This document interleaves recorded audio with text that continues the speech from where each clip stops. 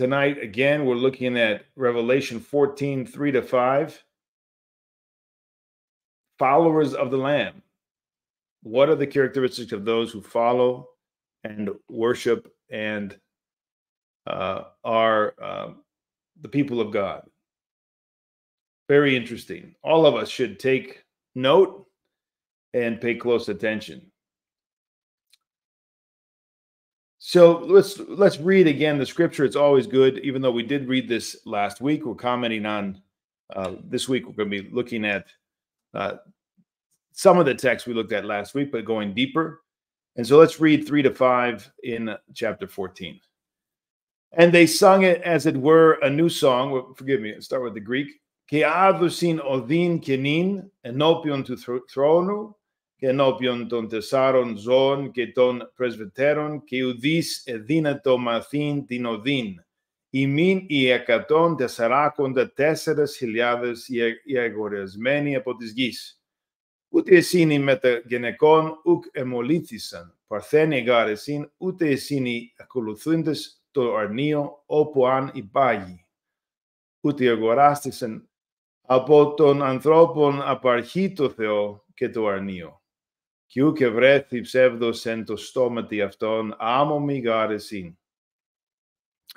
And they sung as it were a new song before the throne and before the four beasts and the elders. And no man could learn that song but the 144,000 which were redeemed from the earth. These are they which were not defiled with women, for they are virgins. These are they which follow the Lamb whithersoever he goeth. These were redeemed from among men, being the firstfruits unto God and to the Lamb. And in their mouth was found no guile, for they are without fault before the throne of God. This is the Orthodox New Testament version. We're not going to read that. We went over that last week. But for those who are joining us just now, did not hear last week's lesson where we covered the examination of the meaning here of not being defiled with women and for they are virgins. I think some people can easily misunderstand that. They need to go back to last week's lesson. Or if you have the 5-volume series of Elder Athanasios, look at the lecture that covers these scriptures, these passages, and it's not it's not to be understood wrongly that it's a disdain of marriage.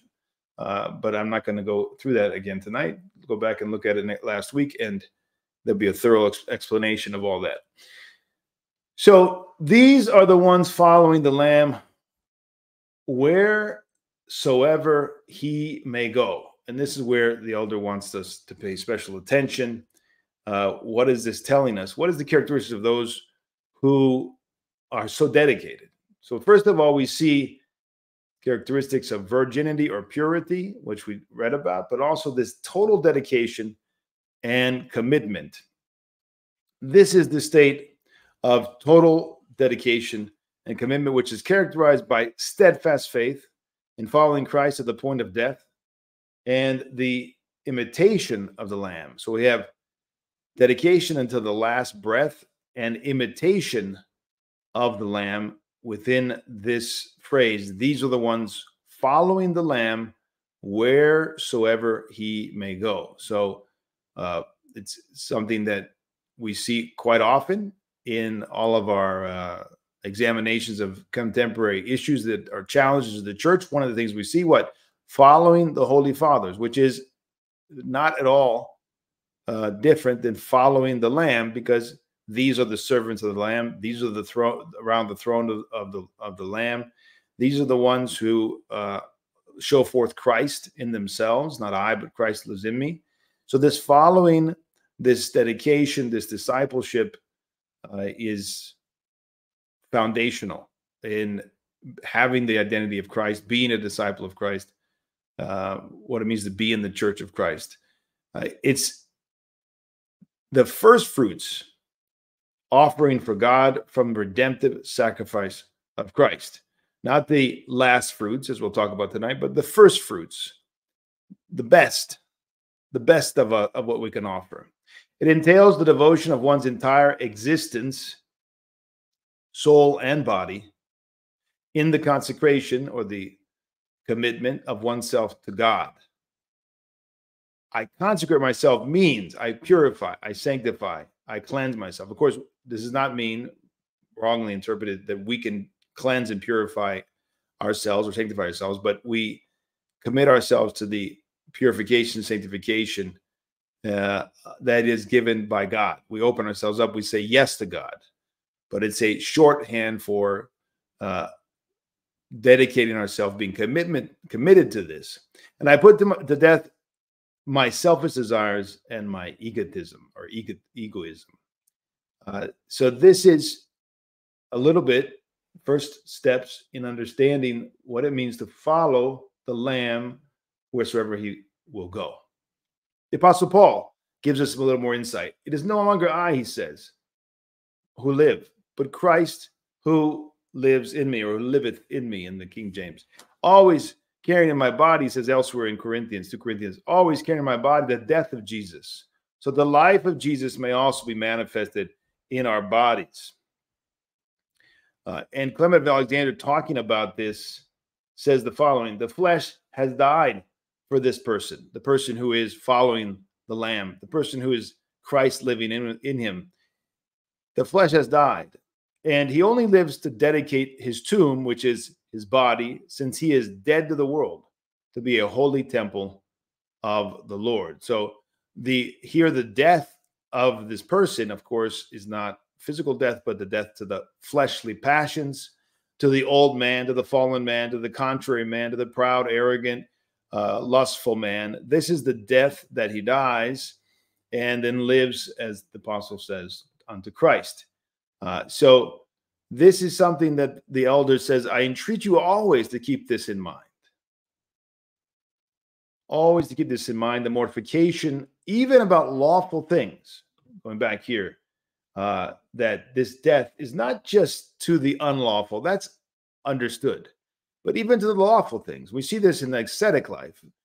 We forego foods which are perfectly good foods. There's nothing wrong with it. They're not by eating them, we're not necessarily sinning, but we forego them for the sake of and for the love of Christ.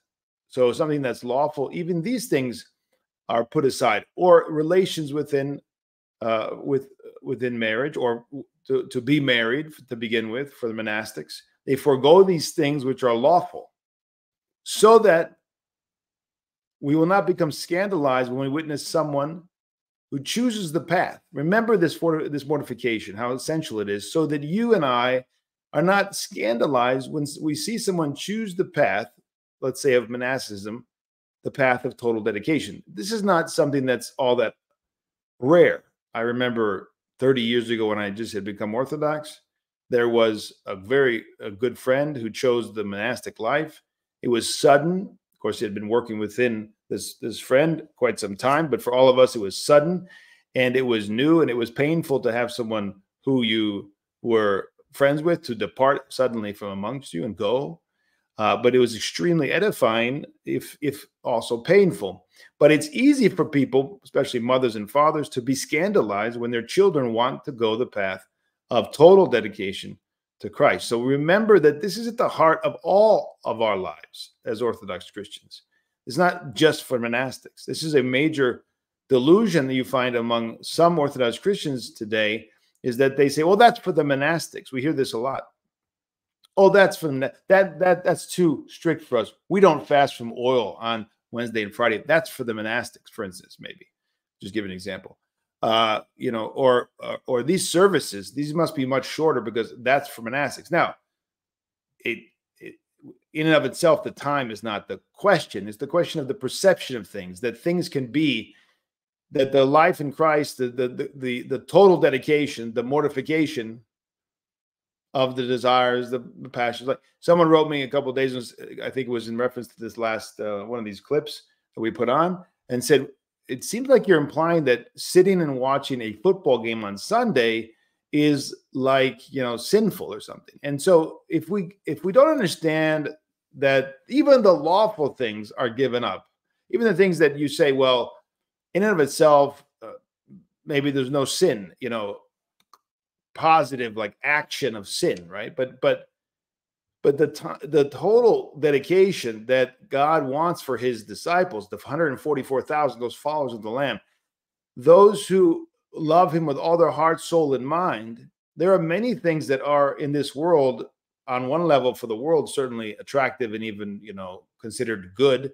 On the level of, let's say, pastoral economia, many things happen because we're not there, we don't have the struggle, we don't want it. And then there's also even things that are lawful, but we're called to give those up as well. And so that can't be imposed. Whoever desires to be my disciple, come after me, he says. But when it's chosen, or when it's praised, or when it's pointed to as a goal, there are people who recoil. And they recoil because they've not been perhaps catechized properly. They have not been given the examples. They've not heard from great elders, Elder Athanasios or Elder Athanasios. So, but this is at the core of the whole life of all those who are followers of Christ, followers of the Lamb, this mortification. So don't be scandalized when someone says, an elder, a priest, a fellow Christian, let's give up that, even though it's lawful. Now, there's a great amount of discernment that needs to be at play, especially for parents, for their children, or spiritual fathers for their spiritual children, or bishops for their clergy, their flock. Obviously, there's going to be a great amount of discernment.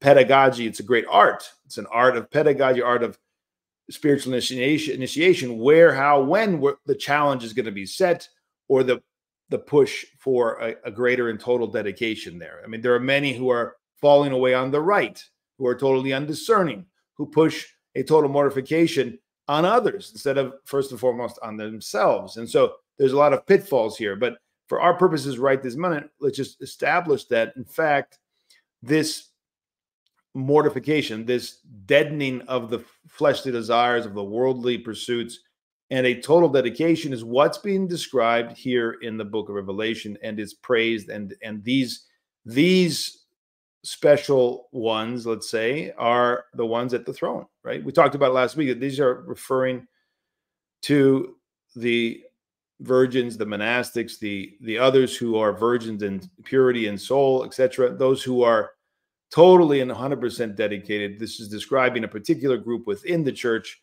It's a general number, not a specific number. We talked all about this last week, so we won't repeat it tonight. But these are praised and glorified in the book of Revelation, not seen as, exceptions that don't apply or are not for us, examples. So this dedication consists of a general mortification. And we say mortification, it's basically a term. We shouldn't go, I mean, we have people coming from Protestant, Roman Catholic, or Papal Protestant, or Reformed Protestant backgrounds, and maybe they're seeing words like mortification, I don't know, and they're loaded. This is simply a deadening of the fleshly and worldly desires, right? So that's a basic ascetical endeavor and stance of the Orthodox Christian, that this is not only, again, for unlawful things, but even for those things which are lawful, but certainly for fornication, greed, theft, seeking wealth for its own sake, just to get rich, greed, whatever else, right? These things obviously are going to be, the dedicated ones are going to do this. But then also there's lawful things and permissible things which the dedicated will be dead to. And this is where, in earnest, the ascetic life begins, the struggle for perfection, for the going higher, going deeper as you like. So there is in Scripture, of course, examples of this self-denial, this dedication. And what does the Lord say? He says, and again, these are natural relations that he's saying that we have to put in the hierarchy of things. That first is this, first is God, first is our love of God, and then comes the love of other men, other women, mother, father. He says, he who loves father or mother more than me is not worthy of me. And he who loves son or daughter more than me is not worthy of me. And he who does not take his cross and follow me is not worthy of me. So these are basic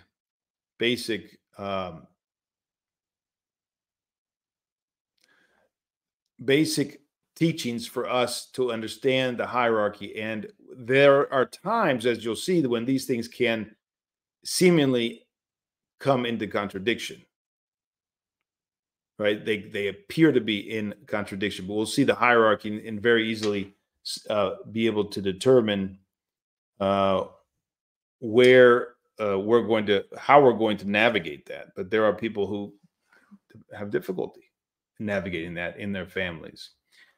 So there's a hierarchy of the commandments. Honor your father and mother is another commandment of our Lord, of course. Is that now set aside? We don't honor our father and mother anymore? No, that is indeed a commandment. But when the two are at odds, when there's a conflict, there is a clear order of things.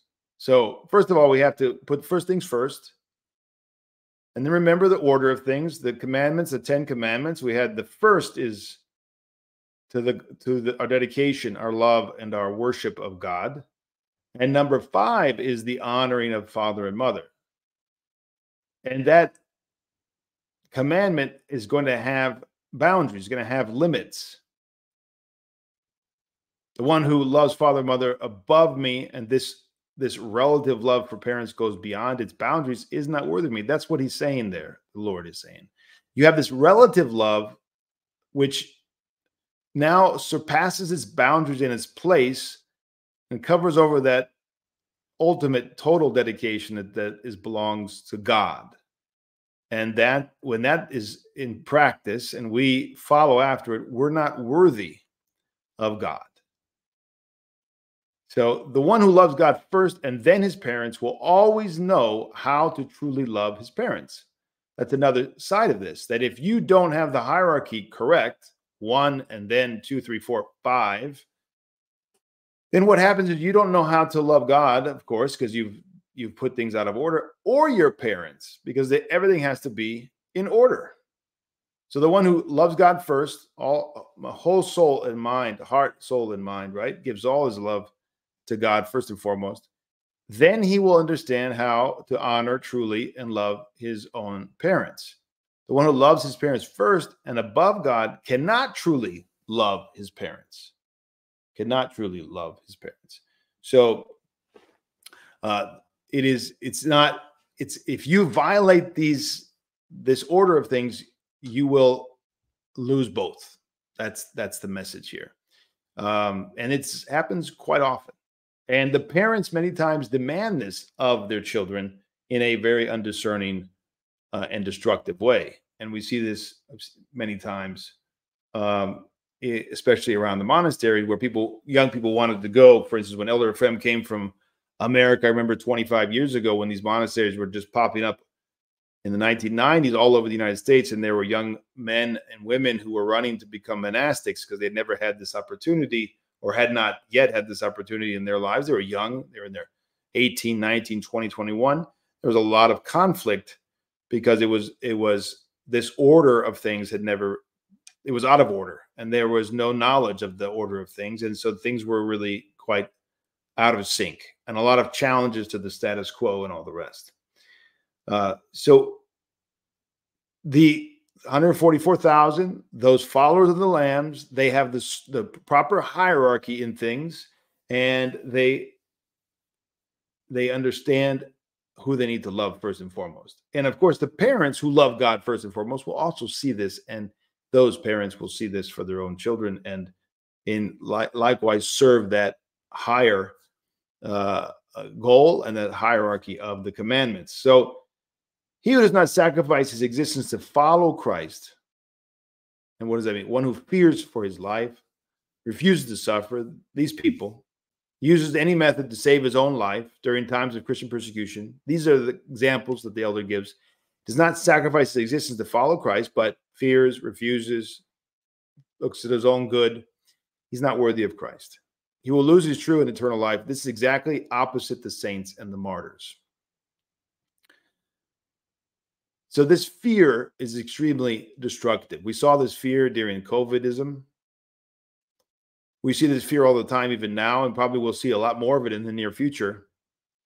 The fear of acceptance in the world, the fear of the governmental powers, the fear of some maybe ecclesiastical powers who have lost their way and are teaching heresy. We fear what they can do to us. Maybe we can lose our job, lose our position, right? That inordinate fear, which dominates and short circuits our sacrifice for Christ, and because we've lost the hierarchy, right?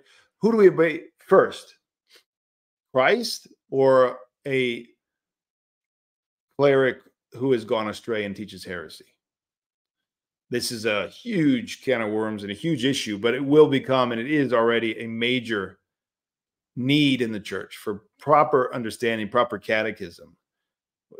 The characteristic of the demonic methodology is always to present two bad choices and then say you have to choose one of these. And so the two bad choices in this case, we talked about mother and father in the hierarchy for someone who wants to, let's say a child wants to go become a monastic. What about in the church where we have a hierarchy? Clearly the hierarchy, it's not hard to understand. Christ, the bishops, the priests, the deacons, we have this very clear hierarchy. And obedience is key for salvation, absolutely essential for salvation. And if one is not obedient, he cannot make progress in spiritual life. He cannot unite himself to Christ. Ultimately, that hierarchy is given for our salvation so that we can unite ourselves to Christ. And when the hierarchy is properly ordered and everyone is playing their role, then it is indeed the church operates unto salvation. But what happens when somewhere in that hierarchy, patriarch, bishop, synod, patriarch, bishop, priest, or even catechist or something like a academic theologian is teaching that which has never been taught, or teaching that which has not been handed down, or undermining the teachings that have been handed down? What do we do then? And there's a lot of examples of that today, unfortunately. What do? We follow Christ, of course. It says right there in Acts, the apostles were standing before the Pharisees. They said they were commanded not to teach or preach Christ. And they said, we will obey God, not men. And this standard has been repeated again and again throughout history when heresies have risen their head. We have great and wonderful saints who were confessors and martyrs precisely because they understood the hierarchy. They were not confused, and they refused to submit to those who had departed and no longer showed forth Christ.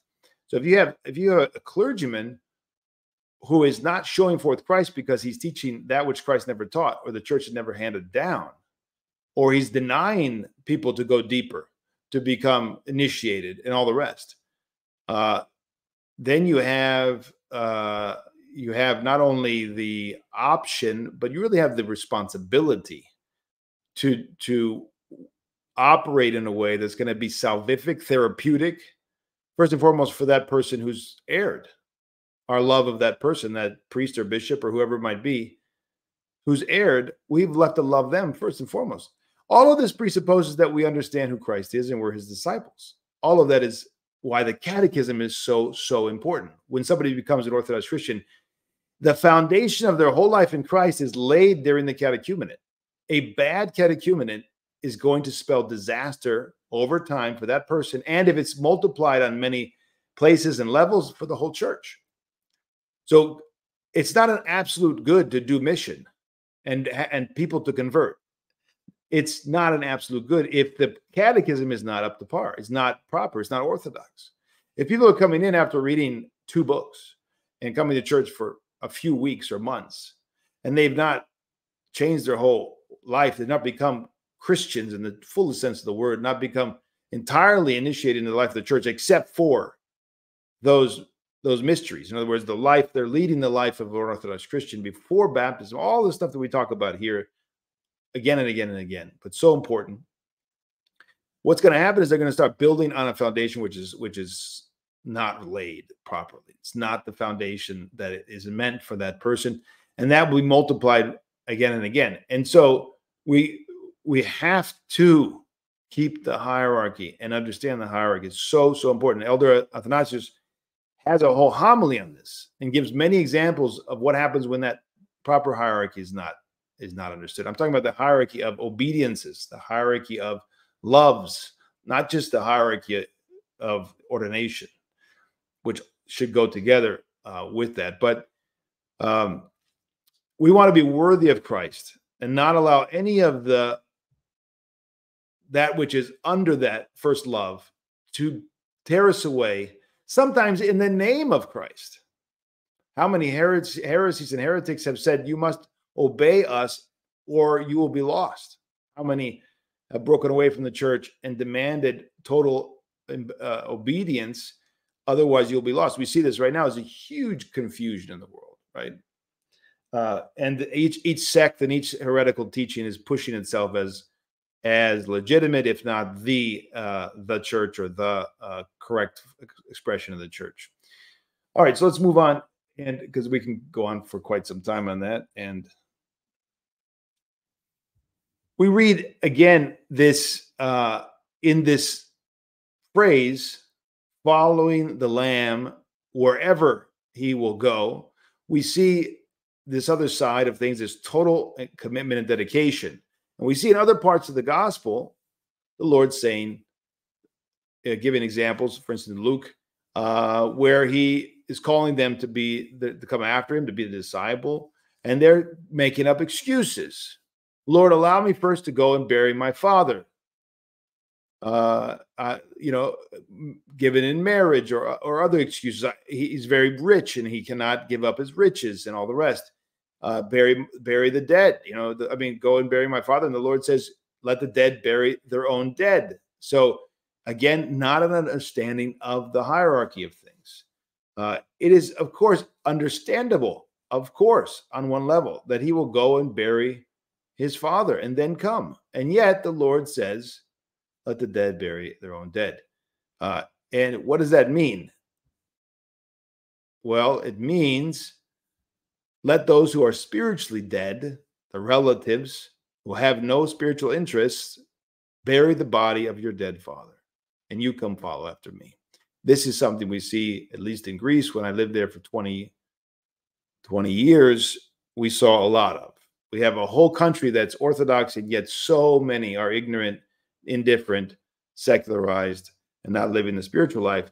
And so many people in their early 20s discover Christ anew, having grown up in these secularized households where people are Orthodox. They go 5 times a year, 20 times a year, whatever it is, but they don't understand. They're not living the spiritual life. They don't go to confession. They don't have a spiritual father. And then these young people, we saw it again and again, and they come alive and they want to be Christians, and they go to Mount Athos and they go to the monasteries, and they have to choose, just like this person here, to let the dead bury the dead. In other words, the relatives who don't understand, aren't interested in being truly disciples of Christ, putting all those things aside, following the Lamb wherever he will go, they have to let the relatives, the spiritually dead relatives, go.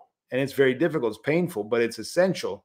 Not that they're going to spurn them or deny or disdain them, but they're not going to follow them any longer. They're not going to be following their way. They're not going to be making their way of their worldliness their own, but they're going to live a totally different way, the way of Christ. And so this follow me of the Lord to the apostles is directed to every one of us. And we have to immediately, if we're going to make progress, immediately leave our father, the nets, the boats, like we saw with the apostles when they were called, and follow after him. Whatever that is in your life, whatever the nets or boat might be in your life, if you're going to be numbered among at least these 144,000. Again, a general number talking about this segment of the saved, which is the virgins, the monastics. This is what we're talking about here. If thou wilt be perfect, go and sell all that thou hast. Talking about the total dedication necessary and characteristic of the followers, and give to the poor, and thou shalt have treasure in heaven, and come and follow me. But indeed, when the young man heard that saying, he went away sorrowful, for he had great possessions. As we talked about, I don't remember when now, we have many lectures going on, but we talked about, I think, a week or two ago. These possessions are not just gold or money, right? There are many possessions which we hold on to as, again, the hierarchy is not proper here. It's something he was attached to inordinately, above and beyond what it deserved, whatever it might be.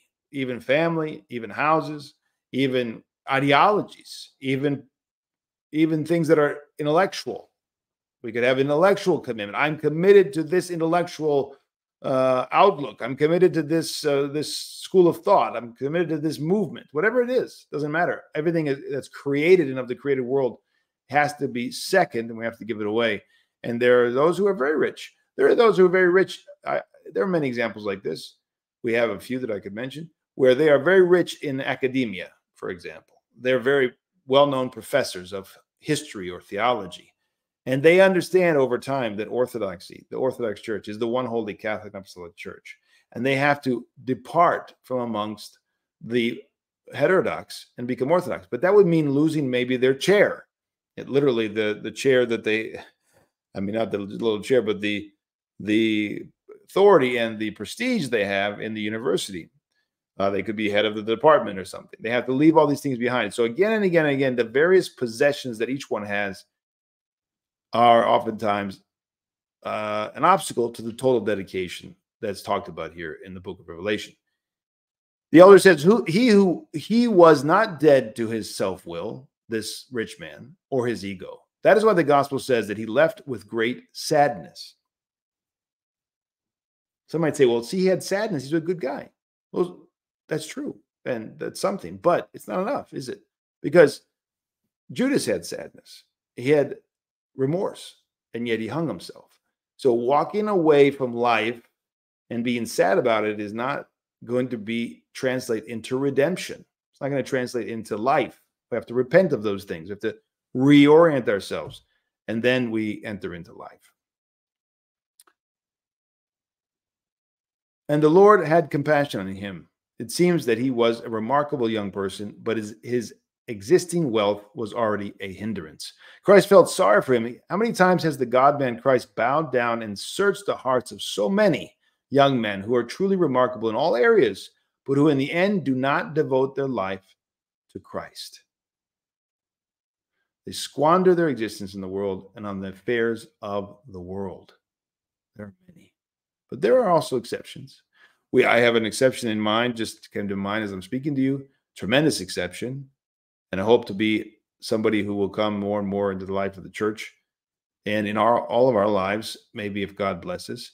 But he was in the midst of the glories of authority and money, left it all behind, became a monastic of Mount Athos, and is extremely well educated, and all those things. He left it all behind. It's a mystery that it's all being worked out within the heart of man.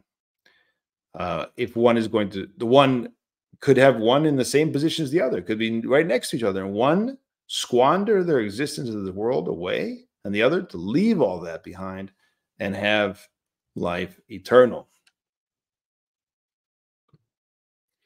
So these are the ones following the Lamb wheresoever he may go. There's three things here that the elder wants to point out. This expresses, number one, their absolute participation in every hardship for the name of Christ. Their absolute participation in every hardship for the name of Christ. It expresses, again, mission or evangelism as well, because they're following wherever he goes. So they're serving him, teaching, preaching, serving the church. And then also it expresses and points to martyrdom wherever he may go. And where did he go? He went to the cross. And so hardship, mission, and martyrdom are the three things. Let's start with hardship, participation in hardship as a characteristic of those who follow the Lamb. So there has to be a willingness to suffer hardship. By the way, all of this, we should turn in on ourselves as I'm talking. Listen to the elder as I'm presenting what he's teaching and the scriptures, what he's interpreting in the scriptures, and then turn it on ourselves and look at ourselves and say, how am I doing on this? This willingness to suffer hardship. Basic rule. If I begin to rationalize and question the necessity of this hardship, then I am not worthy of Christ. This is right at the door of all of us, including all the monastics and everyone. This is the devil's main tool, right?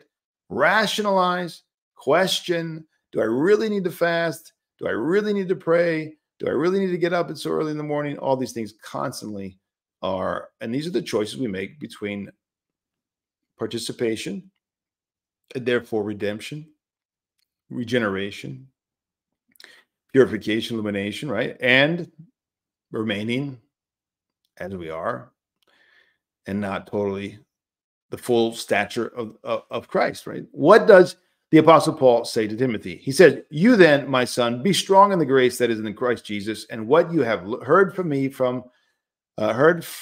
before many witnesses, entrust to faithful men who will be able to teach others also. Share in suffering as a good soldier of Christ Jesus." So a disposition, a readiness, a willingness to suffer hardship, basic characteristic of the Orthodox Christian, the followers of the Lamb.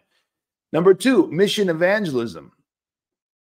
This is something we need to hear a lot in the Western world, especially in the English-speaking Orthodox world, where we have things have gotten a lot better, but still have a lot of problems. We have these parishes that are characterized as Orthodox Christian parishes, but they're also characterized by other criteria, other names and identities, which are not at the top. They're at the top of the hierarchy.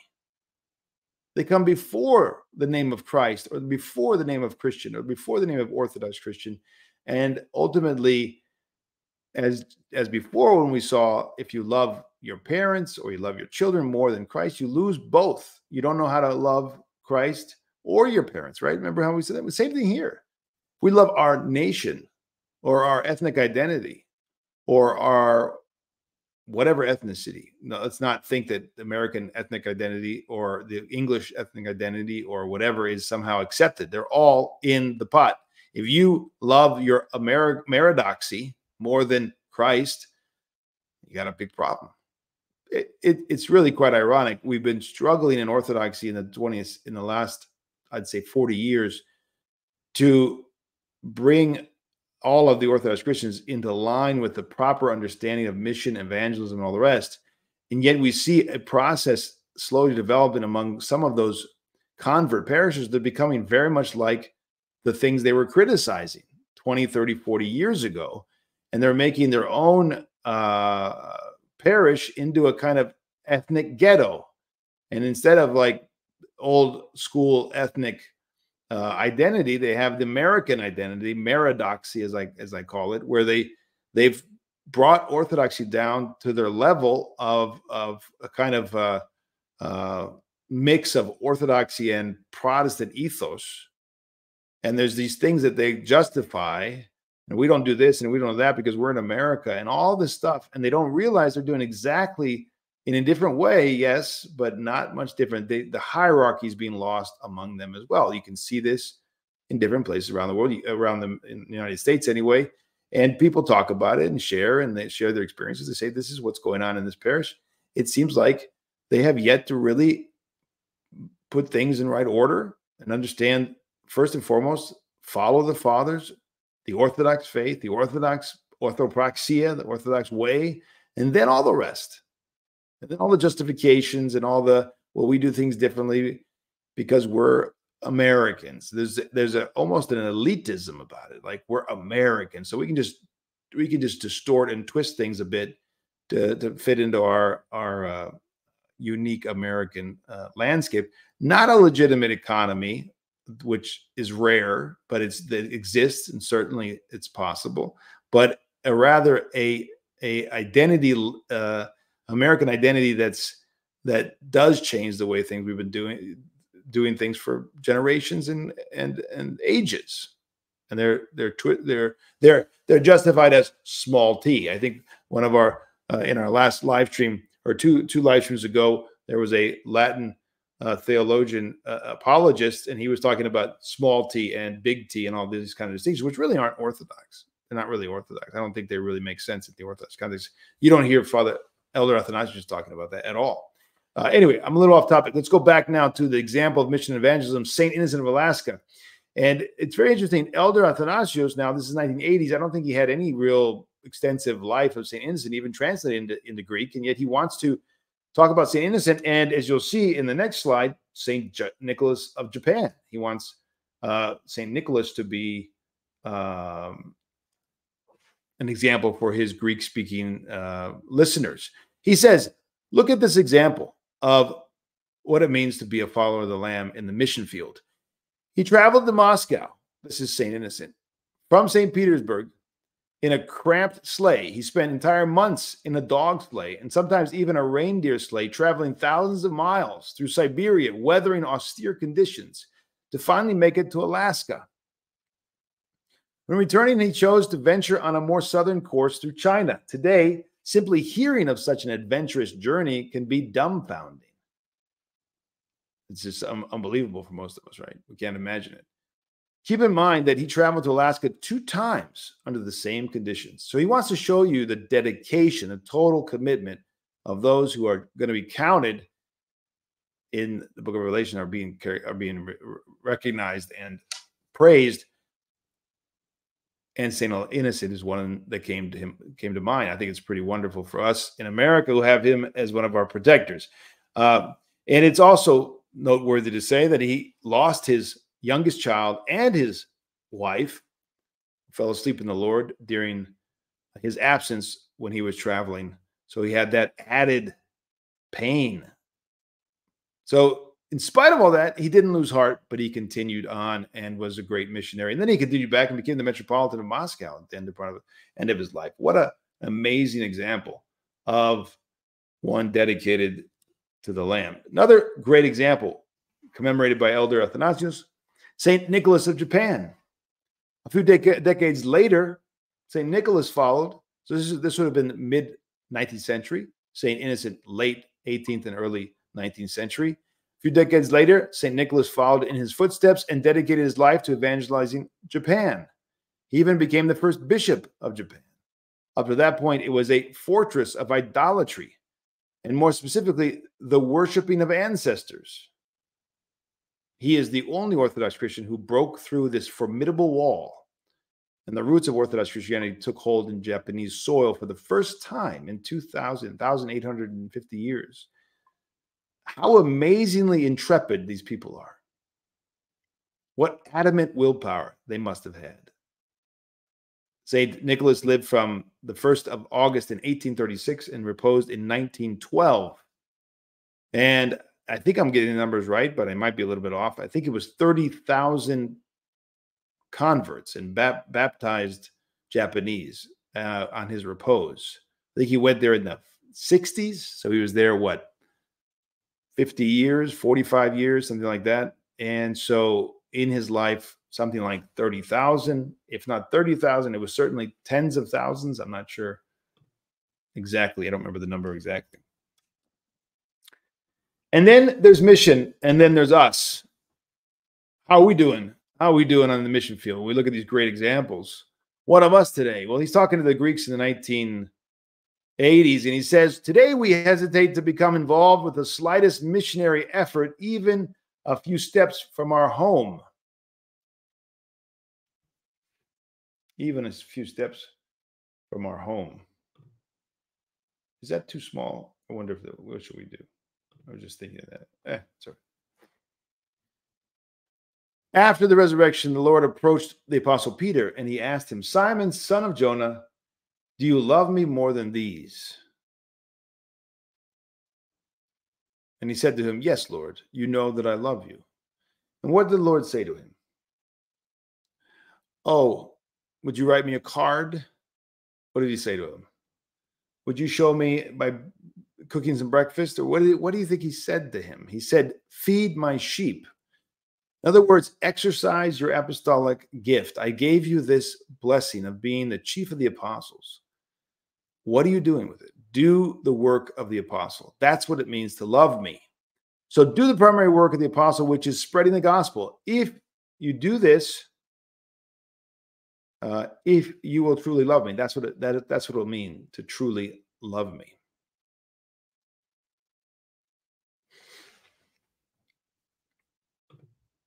That applies to everyone to a lesser or greater degree, of course. Obviously, we're not all in the same boat exactly, right? And we're not, there's only one Apostle Peter, one Apostle Paul, as you see here, but Analogously, we apply. So we talked about mission. We talked about dedication, readiness for hardship. We talked about mission and evangelism. Now martyrdom, the ultimate sacrifice and love. The followers of the Lamb do not remain on the sidelines at the bleachers. They don't remain outside of the arena. If you're a follower of the Lamb, you are in the arena. You're in the struggle. Apostle Paul writes, "In my flesh I complete what is lacking in Christ's afflictions." This is one of the most mysterious lines of St. Paul, the Apostle Paul, and one of the most amazing and deep, and is loved by Elder Athanasios. He talks about it at least a few times now. I've encountered it. So what does this mean? I complete what is lacking in Christ's afflictions. For some, I think today, I'm not even sure if it's limited to any particular group, but for some across the board, this is almost blasphemous. What does he mean? Especially, I think, among some Protestants, this would be really hard to put their head around. How can there be something lacking in Christ's afflictions, right? What do they make of it? How do they describe it and explain it? I don't know.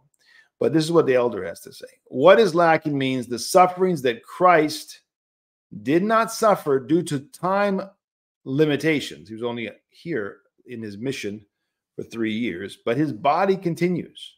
It's his body. We are members of his body. And so in this body, those afflictions are continuing against Christ.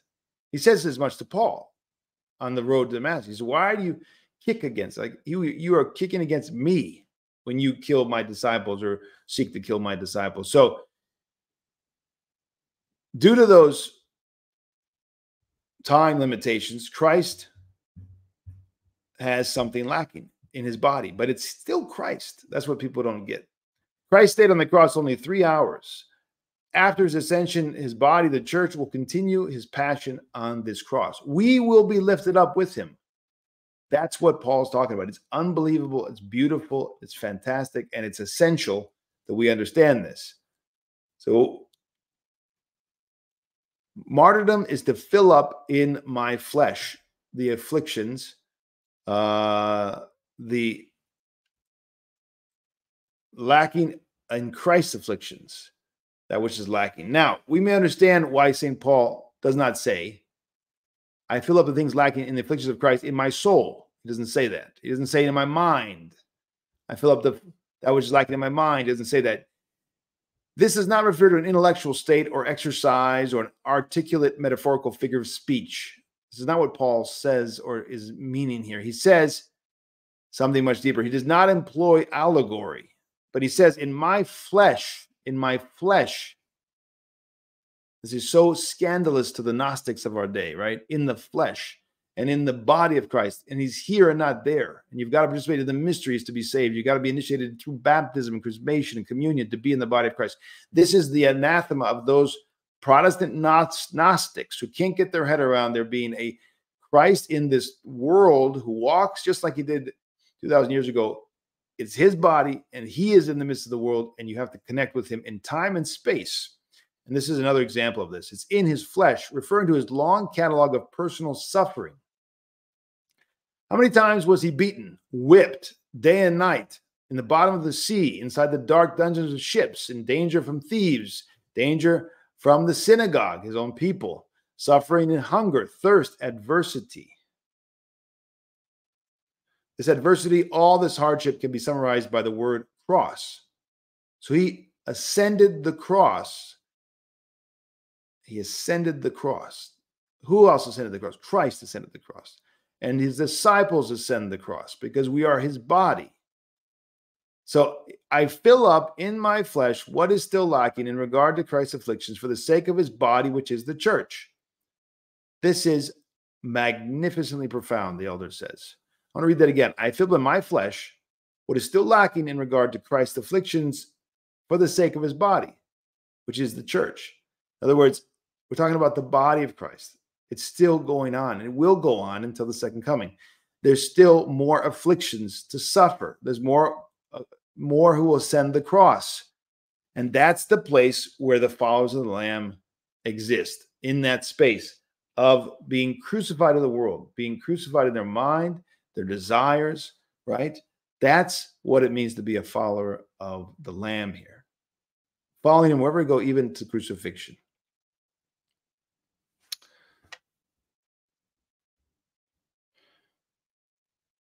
So we see somewhere else, the Apostle Paul in 1 Corinthians 15:31 says, I die every day. Another expression of this same mystery. I die every day. Every day I die.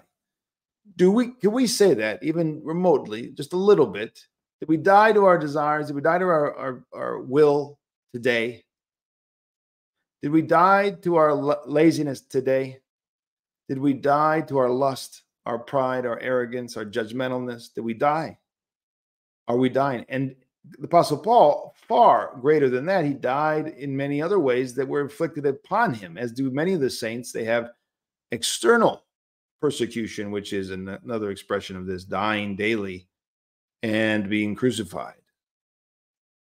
The Apostle says to him, and this is John 11:8, Rabbi, the Jews were but now seeking to stone you, and are you going there again? This is interesting. Listen to this. Thomas, called the twin, he was deeply moved. He said to his fellow disciples, expressing this dying of desire to die daily with Christ, he says, let us go also, that we may die with him. So this dying daily, this desire to be crucified with Christ, we see it here as well in John 11:8, 11:16. And when Pentecost came and he had the fullness of the meaning of the presence of Christ, then he most certainly was lifted up onto the cross on which Christ was crucified. All the disciples, all the Christians ascend the cross. They must be lifted up on that cross. What is the antithesis of that? Secularization, the spirit of Antichrist. The opposite of that. Come down from the cross, they said to him. Do you remember? Show us that you are the king. Come down from the cross. That's the great temptation. That's the great lie. That's the great methodology of Satan to make sure the Christians are not a part of the body, which is saving and being crucified. They're not a part of the mission. They're not a part of martyrdom. They're not being followers of the Lamb. Come down from the cross. They said that to Christ. They say it to all of us. Come down from the cross. Sleep, drink, be happy. Watch the circus, eat the bread, right? And go on and don't worry. Don't worry, it doesn't matter. You're in a sinful life. We're all in sinful lives. Don't you hear that, right? Justified. They're blessing homosexual couples. They bless all kinds of sinners. It doesn't matter.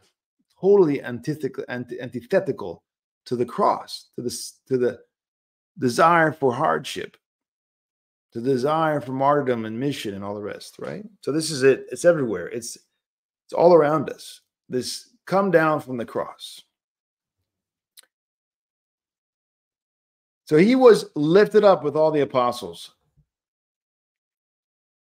The statement, those who follow the Lamb, expresses the imitation of the Lamb in this way, right? St. Paul says, be imitators of me as I am of Christ. That's the hierarchy we were talking about earlier. Paul was an imitator. Imitate me. We imitating Paul, imitate Christ, and therefore the hierarchy in salvation. But what if Paul was not Paul? He was a heretic. He was a worldly minded. He went and prayed in synagogues or in Hindu temples and preached perennialism. What do we do then with such examples? Well, we're not imitating them anymore, are we? That's for sure. That's the first thing. No more imitation there because they're not imitating Christ. They're imitating the apostles. And unfortunately, in our day, the last days, we have such people who are preaching the gospel of perennialism, the gospel of universalism, the gospel of pan-heresy of ecumenism. These are the special Christians who become Christ-like, the ones who imitate and are lifted up on the cross. They become Christ-like. They reflect Christ.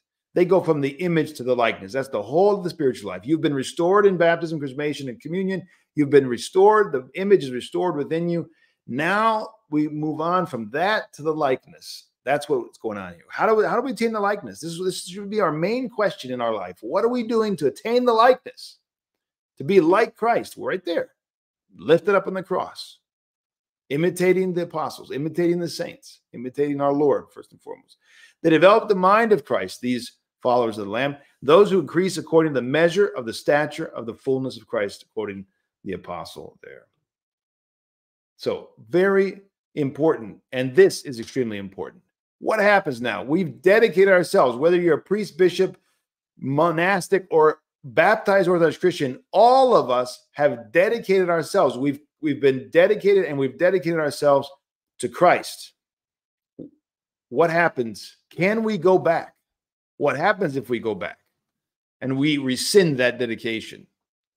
Such dedication must never be rescinded, he says, because it turns into sacrilege. So I dedicated myself as a priest in the Church of Jesus Christ. Others dedicate themselves as monastics. Others dedicate themselves in other ways. There's a whole range of dedication. Whatever it is, do not go back.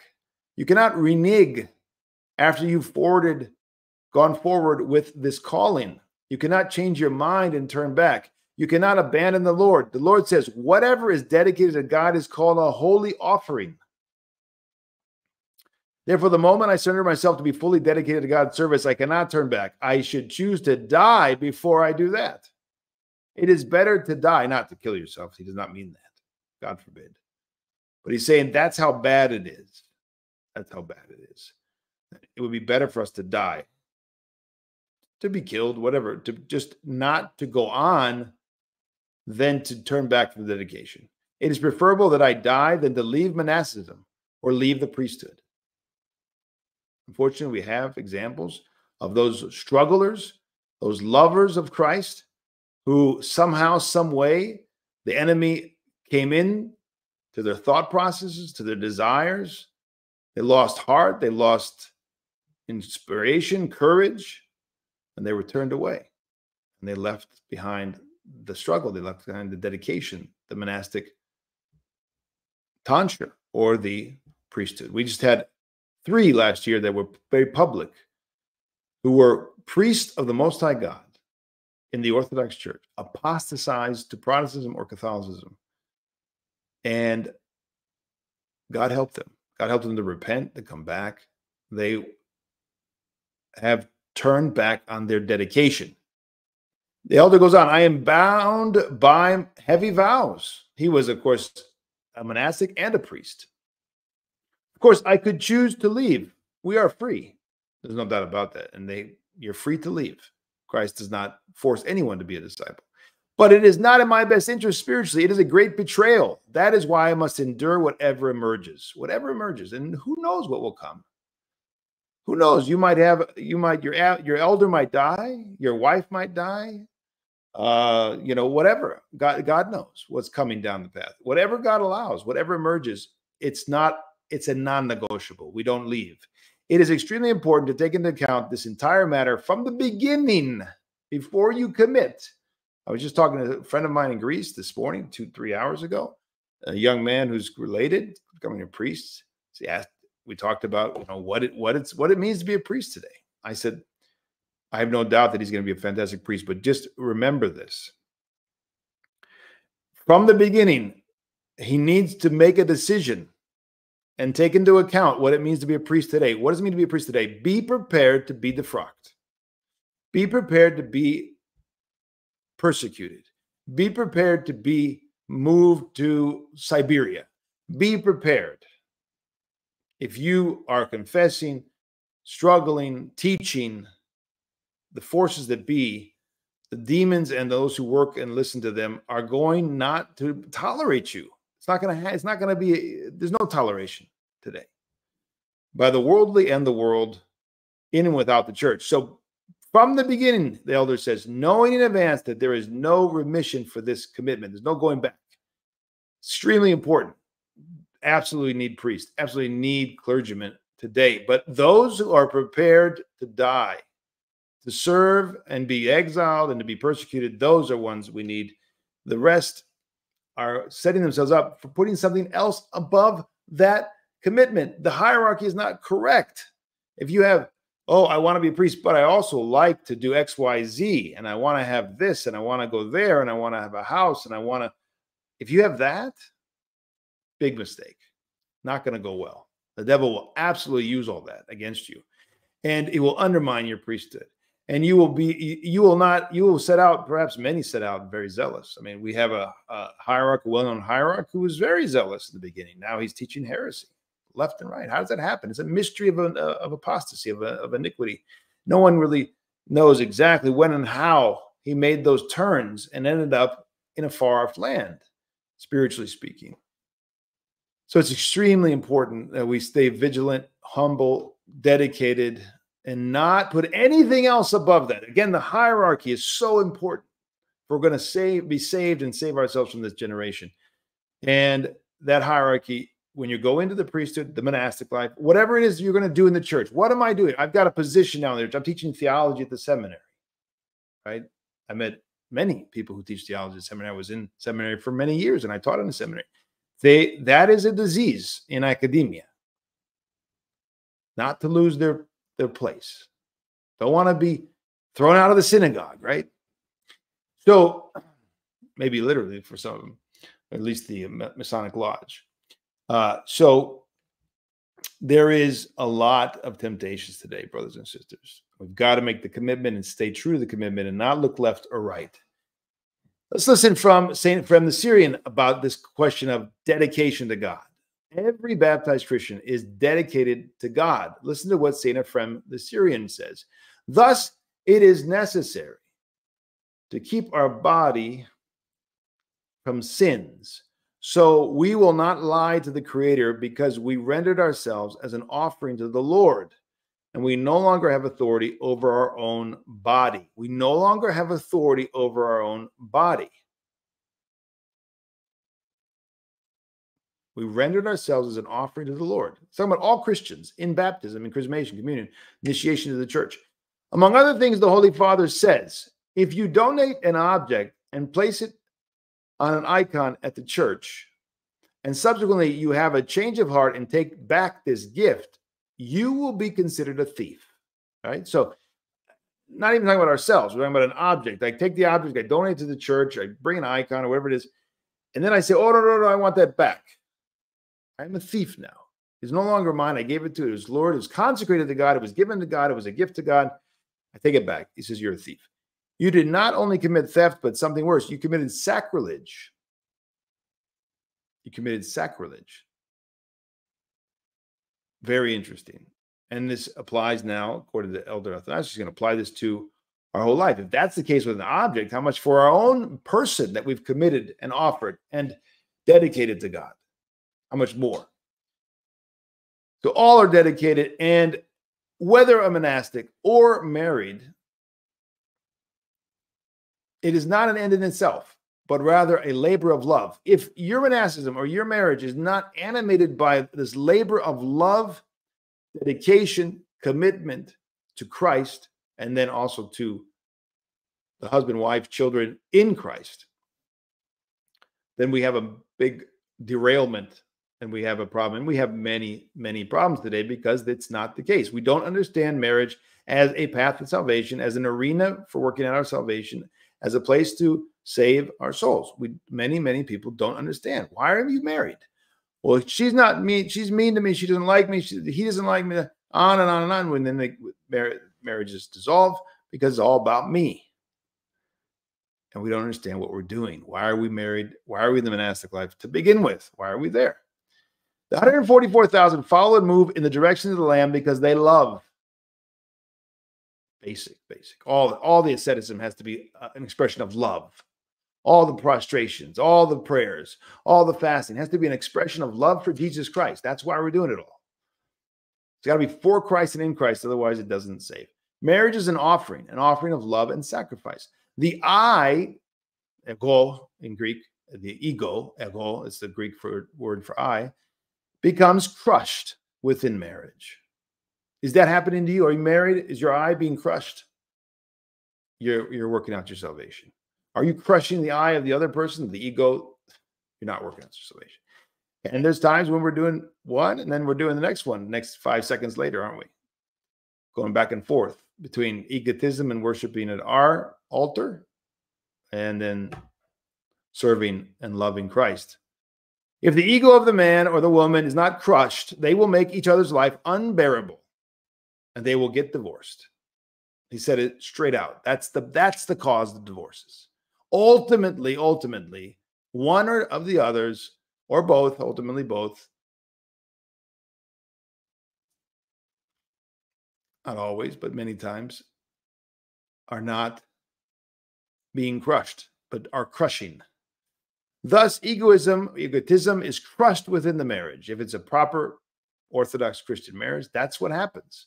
And that is when true communion is opened up. When true communion in Christ, for Christ, happens, is when that egotism is crushed.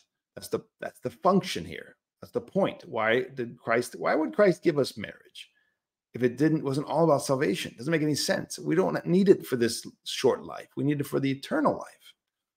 This could begin at least from one partner or the other, and the other will follow suit, right?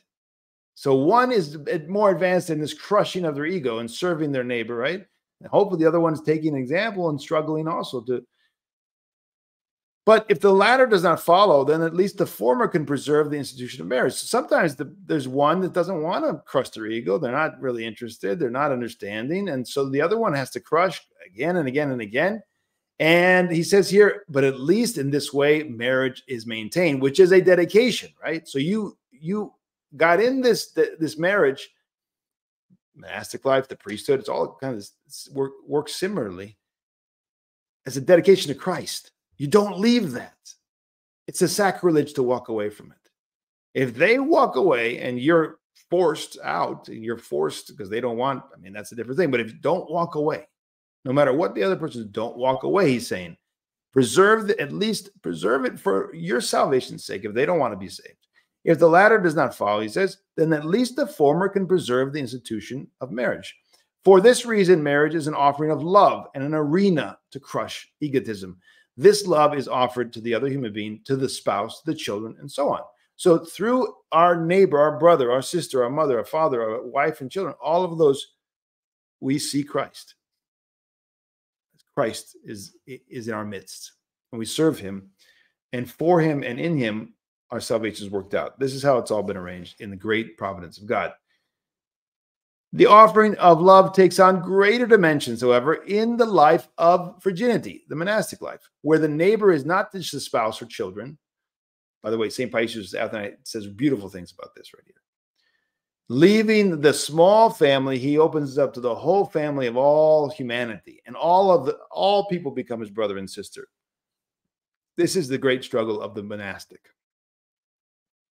The neighbor includes the entire world and even irrational creation. And so we see in the lives of the saints, the great elders of asceticism and monasticism, we see them loving not only people, but animals, plants, and indeed all of creation. St. Seraphim of Sarov is a great example. We have his icon there. Great ascetic in the early 19th century in Russia, who loved people, but also loved the bears of the forest and fed them, for example. But we have many examples, don't we? We have many examples in church history. We have St. Paisius the Athanite doing the same thing. We have St. Paisius the Athanite who is talking to animals, feeding them, directing them, and all the rest. There's many examples of that return to the harmony of paradise in the lives of the saints. Marriage somehow allows for a limited radius of love. That shouldn't be the case, but it often is. It has hindrances, difficulties, and does not allow one to venture beyond the limited radius. That's, again, not what should happen, but it oftentimes does. That's one of the big differences between monastic life and married life. People don't really think about this difference, do they? But it is, in de facto, a difference. When the married man or woman comes home, he oftentimes meets a wife or a husband who says, I have rights, I have desires, I have demands of you. And therefore, they are bound to focus there narrowly. The radius is very narrow because of this other co-struggler who wants all the attention. In the monastic life, ideally, then we could have such dysfunction there, undoubtedly as well, but it's not meant to work that way. You don't have the same dynamic and the same radius, certainly a greater radius in the monastic life. So to a certain extent, they apply to every Orthodox Christian, these struggles and temptations, right? So we say that about the monastic life, we say that about the married life, but in fact, at the end of the day, we're all included in the same one life and way of Christ. We make these observations, these distinctions, but there's only one gospel. There's only one way, which is Christ himself. We have all that in common. The differences are not essential. There are differences in degrees. There are differences in structure. There are differences in modes, perhaps. I mean, you know, we don't have children in marriage, in monastic life. Obviously, you don't have marriage. You don't have money. You know, you have vows of poverty and chastity, and you don't have the same thing in the marriage. So there are those differences, but the essential gospel call and struggle and way is identical. And so that's extremely important that we don't fall into the delusion that you do see, unfortunately, in looking for justification oftentimes among lay people who say, oh, that's for the monastics. That's for the monastics. In Corinthians, we read the Apostle Paul talking about the following. And now we've arrived at number 3. We talked about mission. Now we're in martyrdom. The Apostle Paul says, yet those who marry will have worldly troubles, and I would spare you that. I mean, brethren, the appointed time has grown very short. From now on, let those who have wives live as though they had none. Have you ever seen an exegesis of this from the church fathers? You're going to hear one now. I think it's readily misunderstood by most. From now on, he says, talking to those in the church, I think he's obviously it's addressed also, ultimately it's being addressed to all Orthodox Christians. From now on, let those who have wives live as though they had none. So he's talking to married people and he said, live it. But what's he really saying here? Is he saying split, don't have relations? Is that what he's saying? That would be one interpretation, but I think a superficial interpretation. So if we actually look at this, in other words, those who are married and are required to live the life of the gospel. That's what he's talking about. They cannot limit their love to their wife and children, but must be expanded beyond the family radius. So that's the difference. The Orthodox Christian, the normal way of the world is for this radius to be very narrow. The Orthodox way, the Christian way, is for it to be expanded beyond the family. You see this in, for instance, St. Porphyrios, oftentimes in the pedagogy of the children, it's often pointing the parents beyond to loving the neighbor's children. You want your children to be well and go well, love the neighbor's children, he says. So pointing us beyond that because it can become very insular and egotistical in the name of loving the family, the children, mother, the wife, the husband, it can become very problematic. So we have to, if we're going to live the gospel, the life of the gospel, we cannot limit our love to our wife and children, but go beyond. Otherwise, they will hear, he says, the terrible reply in the parable of the master's banquet. Truly, I say to you, none of these will be accepted in the banquet. In other words, none in those categories there will enter the kingdom of God.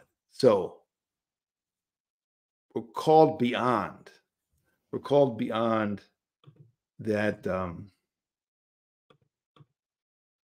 Yes. So I'm sorry that I just realized that martyrdom is a mistaken title for that card. That's why I was thinking, what is that about? No, it's not about martyrdom. I guess in a way it is, but not directly. So now we're going to move on to 14.4, the second part, and talk about the second part of 14.4, and talk about the first fruits. The first fruits. He says there, these have been redeemed from mankind as first fruits from God and the Lamb. So what's this about? First fruits. So they're selected from the people. They're selected, redeemed, and offered as the first fruits to God and the Lamb. So among the people of God, among the people of the world and the people of God, there's selected these 144,000. They were offered as first fruits to God and the Lamb, and they were selected. That's as it pertains to those who've been redeemed from mankind. They've been selected out of mankind, been redeemed, and they've been selected. As to the second part, for God and the Lamb, here we see the equality in divinity. The equality in divinity. God and the Lamb, the Son, they're one. They share the same essence. They are equal.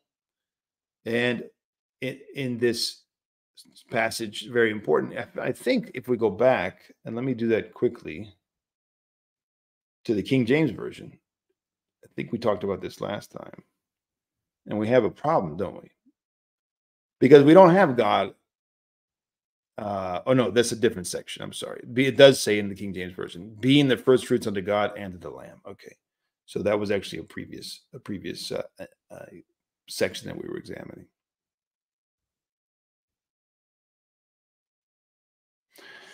So in the Old Testament, we don't have just any offering, right? It's not just any offering. The offering had to be the best, the first fruits, the prime. And if it's not the first fruits and the best, what happens? We resemble Cain or Cain. Cain, I think in English. Cain is the Greek. So that is what happened to him. He didn't offer the best. He didn't offer the first fruits. He didn't offer the best to the Lord. So even in the Old Testament, we don't just have, oh, it's an offering, just offer it, we didn't go to, this whole disposition of the modern man and the American, especially, I would say, and speaking as an American, it's just so slipshod and shoddy, right? Go to church and whatever clothes we have. It's one of my biggest pet peeves. So many people, they end up in divine services or in Vespers or in parishes or wherever, and they're not properly dressed for going and offering the best. They want to offer the best. How are you going to offer the best when you come in your, tennis shoes or whatever? And I'm not going to get particulars, but it's the disposition. It should show. And all of it should point as an offering of sacrifice. You sacrifice. Of course, there are extenuating circumstances. People are poor. I understand that. But generally speaking, even the poor, many of them are going to put that priority. That was one of the great characteristics of the pious, is that even with the little money they had, they did first and foremost for Christ. And they bought and they had their church Sunday dress, right? They didn't go to church in just any dress, but the Sunday dress was special. That's an expression of this being attentive to the offering we're making. Now, that's an external thing. It's a simple thing. It's not the internal offering, obviously, of our best thoughts, our best disposition, our energy, our struggle, all the rest. But it's indicative, and it points to, I think, oftentimes an esoteric disposition. And so if we can't get that right, which is pretty basic, I don't know, we're just babes. So we've got to get that right. We're going to church. We're going to go with our best. We're going to spend money and time. We're going to go in clean clothing. I mean, really basic stuff. We're going to cut our hair so it's not, all over the place or whatever. That's a sign of our desiring to offer the best. This means that the 144,000, which is a symbolic number and refers to the great crowd, right? This massive crowd, were outstanding people in all respects. So the 144,000, the followers of the Lamb, these dedicated, pure human beings were outstanding in all respects. They worked on themselves. They were worked on by the grace of God, and they were regenerated and renewed in many ways. Whether they had a beautiful soul, bodily or spiritual capabilities, or nobility of class, or high worldly positions, or physical strength, or physical beauty, or health, or whatever great attribute, whatever it was. And we have many, many examples in church history of kings and queens and nobles and all the rest, right? And many great and intellectuals and all the rest. They gave it to God. That's the characteristic. They gave the best to God. That's a characteristic of those who are being saved, who are among the 144,000. So we must not take the finest things and use them for our own pleasure and consumption. We must not take the finest things, the greatest things, the most expensive things, and use them for ourselves. If you're doing that, that's a sign there's something not ordered. We have a disorder. We don't have a hierarchy that's properly ordered in our head. What's first? Where do we go with our best? What do we do with our money, our time? Are we offering it to God? We don't expend all that on our egotistical pleasure and consumption. People say, many times you hear this in the old country, I don't know about in America as much, but people say it in Greek circles, and I think probably in a lot of other ethnic, quote unquote, ethnic churches. Oh, it's a tragedy. This man was brilliant, and he became a priest or a monk. He could have succeeded and made so much money. The worldly person, right? Looks at somebody like, a very educated person who went to whatever, some great college, some university, had a beautiful future ahead of himself, become rich and powerful and beautiful and whatever. And he left it all behind. And they think that's a terrible thing.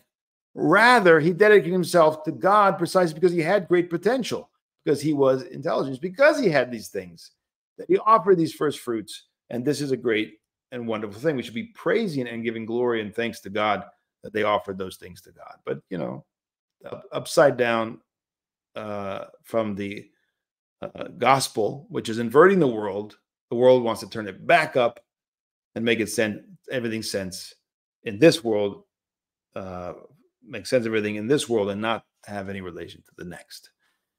St. Nicodemus, with regard to people who live their lives as young and say, oh, when I get old, I'll fast and pray and I'll go to church, right? That's something in the old country as well. Well, now it's my time to make money. Now it's my time, to get an education. Now I'm going to spend all my years in my 20s and get like 3 degrees. And I was talking to someone, it's actually several people, they spent their 20s and early 30s getting degree after degree after degree and whatever. And then they're 40 now and they're not married and they're in depression, utter depression, because when they were supposed to be attending to the things that are higher, the things that fill the soul with and help us on the path of salvation, they were attending to the things of this world. And now they're in total shambles. And what are we going to do? Well, we're going to repent. That's all we got to do. We got a short life, maybe a couple more years. Repent. Go back. Dedicate yourself to God. Whatever happened, happened. No going back now. St. Nicodemus the Hagarite addresses this beautifully. He says, my poor dear, talking about these offering our old age to God. We're going to offer not our first fruits, but our old age to God. He says, my poor dear, then you will not be leaving sin. It will be deserting you due to your old age. Now, there's some area that is especially true what he just said. And where is that? Sexual relations. There are those who want to expend all their early years in sexual relations and say, oh, later on, I'll fast from sexual relations in marriage. Obviously, we're not talking about outside marriage, but those who are in fornication, that's certainly a mentality that we observe. So what about fasting when you want the relations for the sake of Christ? That the lawful things, we started this whole conversation tonight, I said the lawful things can be offered up to God. Do we think about that? This is an offering. I can offer up this desire and this passion and all this stuff. I'll now not offer it to myself. I'm not talking about relations which are, obviously if someone's wanting to have children and having relations for the sake of that, but the abundance of relations excessively and all the rest. So that could be an offering, right?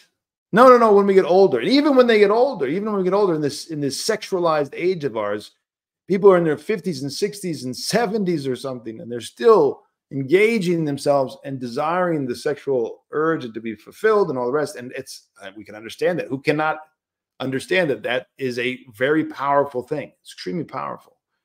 But we've got to struggle to offer that up and then be freed from that, because it's kind of enslavement, right? It's kind of enslavement. We got to struggle Offer it to God. Offer it. I'm not going to desire that. I'm going to offer it. It's one of the things I can offer. So that will then speed our well, first of all, it's offering to God a good thing, and we will have spiritual benefit, but also speed our command over the passions, right? We'll become again in the driver's seat of our own soul instead of being driven by the passion. So this is what you want to offer God, my brother? The elder says. No, God wants our first fruits, our very best. Otherwise, our offering will not differ from the offering of Cain. So first fruits, characteristic of the 144,000. Another characteristic is there's no lies here. It speaks about their guilelessness and their sincere character. That's what's going on here in 14:5. What does it say? And there was found no falsehood in their mouth, no lies in their mouth, for they are blameless. That's 14:5. So here a lie or a liar or falsehood is the inauthentic, not just the literal lie to tell a lie. It's more broader than that. Okay, so it's talking about the inauthentic or corrupt man who is not trustworthy, having lost his integrity. All right, so that's what this is. There's no falsehood in their mouth. In other words, there's none of this inauthenticity, corruption, not being trustworthy, losing your integrity. That does not happen to these 144,000. A true man is a sound and complete man, a sincere man of integrity, guilelessness, straightforward in all his dealings, simple and straightforward. When you start to see machinations and gossip and all this, that's not a sign of this true man, of this blameless man, right? And we see this all the time among Orthodox Christians even. Of course, we're all struggling, but we see this, that there's all this innuendo and all this intrigue going on. And people aren't simple. People aren't straightforward. And they're, what is this? This is a fall on the part of Orthodox Christians. The Lord said to Nathanael, behold, an Israelite indeed, in whom there is no guile. So that's the kind of thing we're talking about. No guile, blameless, straightforward in all his dealings.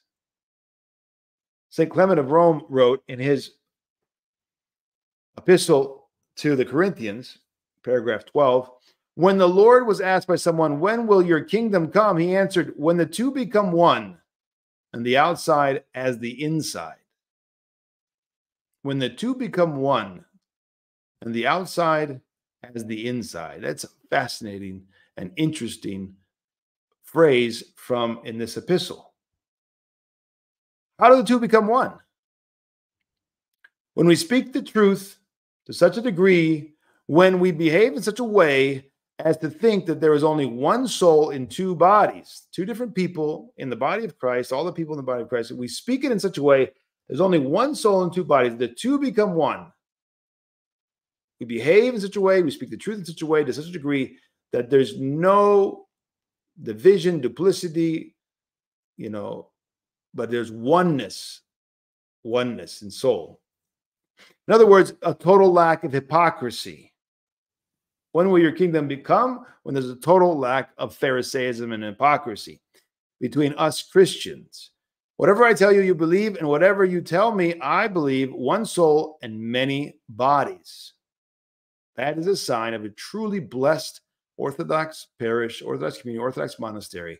Whatever I say, you believe. Whatever you say, I believe. Oneness, no hypocrisy, no doubt.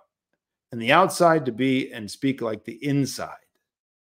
The outside to be and speak like the inside. This is characteristic of the Father. All right, so last or second to last card. If you have questions tonight, you want to ask questions over at CROWDCAST or over wherever we are, let me know. Don't see any questions at CROWDCAST. I see a lot of people over at the CROWDCAST are going over to and using YouTube. Is that you all see that as well? I see that more and more, but it's all right. On Tuesday nights, on Monday nights, like tonight, that's not surprising. The Christian as a true man, one who abounds in truth. We see this in Psalm 14 or 15, depending on your on the numbering in the West. The Christian is a true man, one who abounds in truth. Let's go through it really quick. O Lord, who shall abide in thy tabernacle? What's the tabernacle here? Tabernacle is the Ark of the Covenant. It's the tent where the Ark of the Covenant was kept. That's the tabernacle. Who shall abide in thy tabernacle? And who shall dwell in thy holy mountain? The holy mountain is Mount Sion. The holy hill is Mount Sion. This is what we're talking about in this particular context. And then he says, he that walketh blameless and worketh righteousness, speaketh truth in his heart. This is a description of a Christian, a true man, right? So one who walks through life without blemish, without accusation, is a worker of virtue. Are we workers of virtue? Is that our main goal? What are we doing on a daily basis? My concern is that I walk without blemish, without lies, without hypocrisy, without accusation, without all this, right? And that I'm a worker of virtue. I'm cultivating the virtues and struggling against the passions. He's working righteousness. It's very interesting.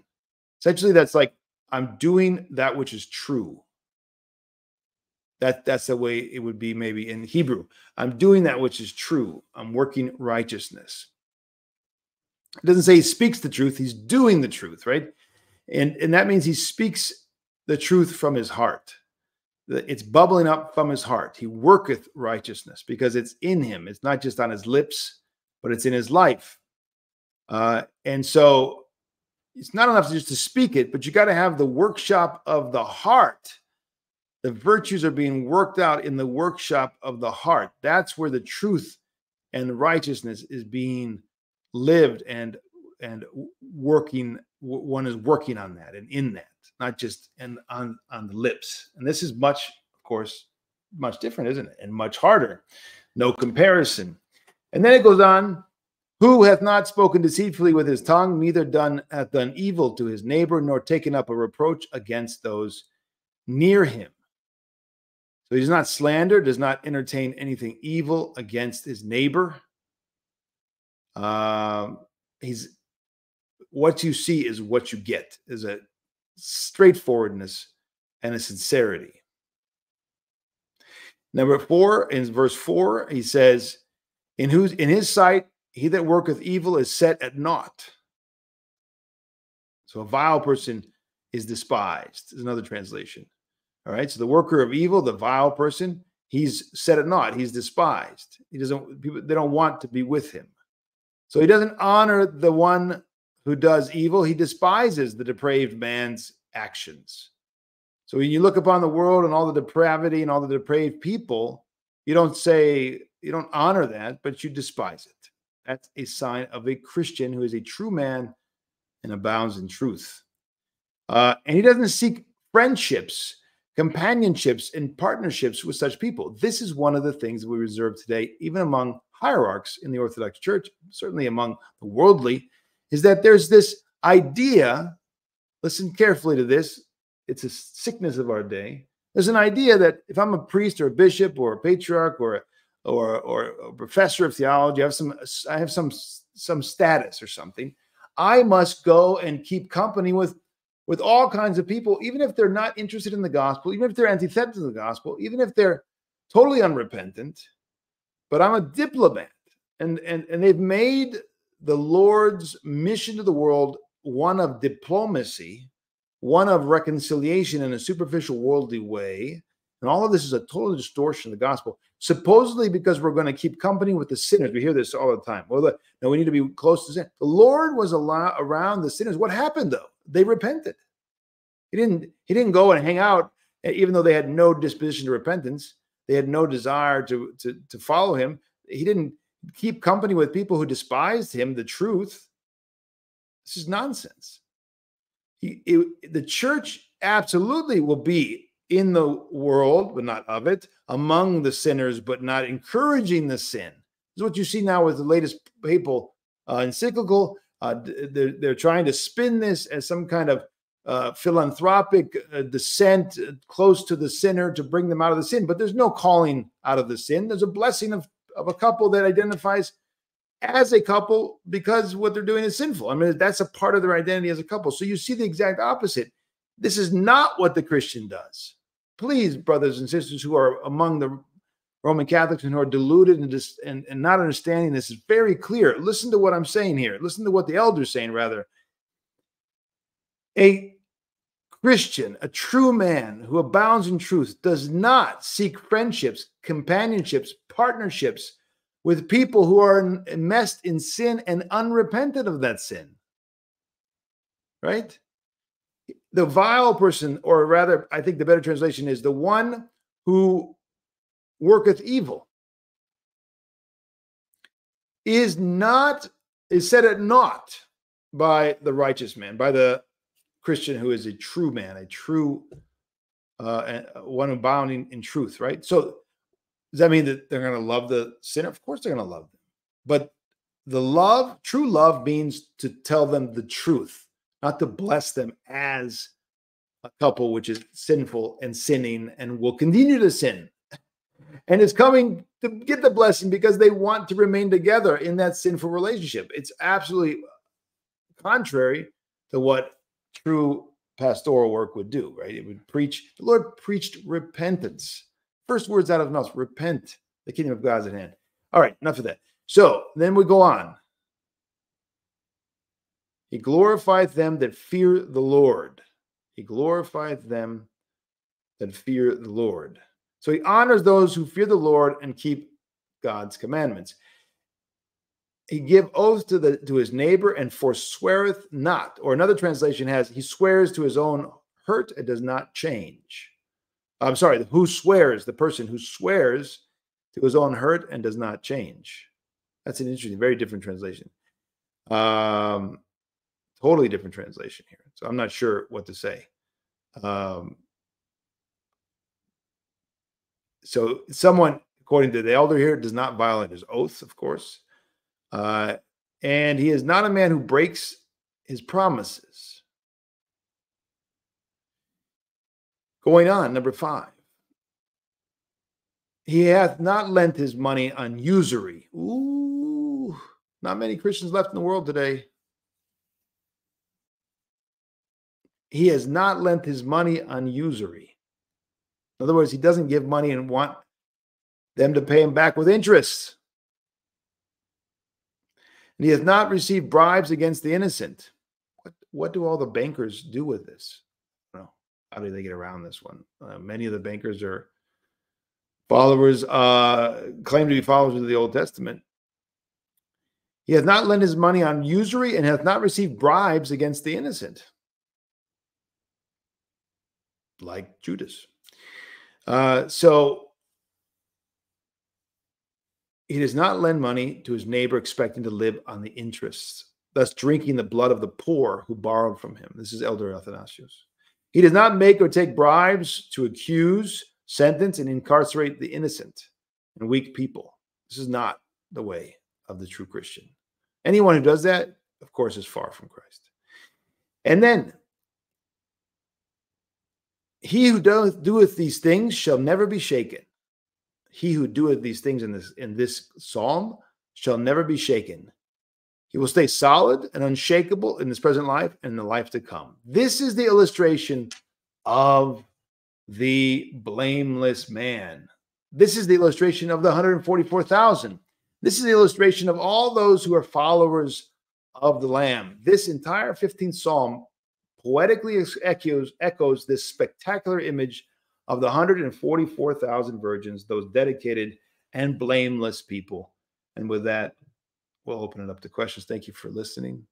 Thank you for your patience. Hopefully it's been very, I think, extremely edifying for all of us, because this is the scriptures and the elders' teachings, and they're extremely edifying. Thanks be to God. So what do we have in terms of questions? Do we want to put them on the board? Do we have a way to do that? Or do we have questions at all? It's time to ask them if you want. Don't have to.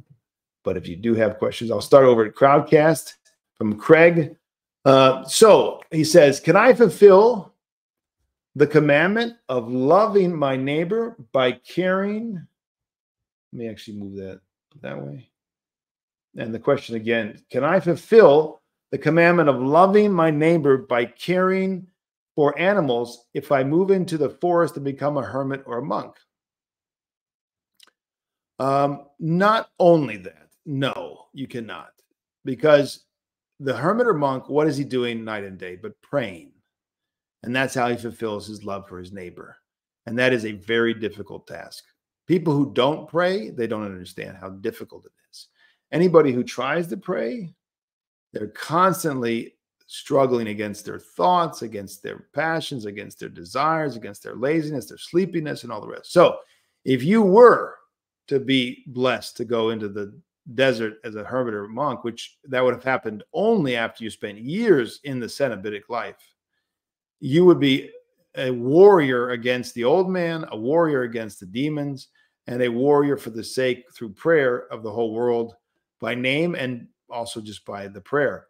And then, of course, if God allowed you to have a whole, neighborhood of animals and you love them, certainly that's true. Yes, loving is the key. Whether it be, it's not just loving human beings. We saw that with Saint Seraphim. He loved the animals. Saint Paisius loved the animals and had amazing relations with the animals. But they didn't just do that. And they wouldn't have that relationship with the animals if they hadn't been totally given over to prayer and totally in communion with God. So it goes together. If you're going to be in the desert and you're going to be doing it salvifically, you're going to be praying, and that's why you're going to have a relationship with the animals that's going to be, like Adam in the garden.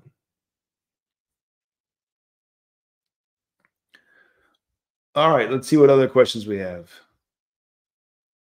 Let's go right here. First of all, I want to thank Miss Moo, whoever that might be, for becoming a member. Thank you. And everybody else who are members, God bless you. Amanda asks, Father Peter, I went to my first Divine Liturgy yesterday. I loved it. I left while they were starting communion. Is that unpolite? The service lasted more 30 minutes. More 30 minutes? More than 30 minutes? I hope so. Do you want to say more than that? Divine Liturgy usually is not under 1 hour on a daily basis. On a Sunday, it's at least an hour and a half. And sometimes in different places, depending on the chanting, it could be even closer to 2 hours. So here's the thing, Amanda. You're an inquirer. You're not a catechumen. Okay, so an inquirer is well, of course, welcome. It's good to get to know somebody at the church. In my understanding, and this is Father Peter, unfortunately, not in my opinion, not done in a lot of parishes, but should be.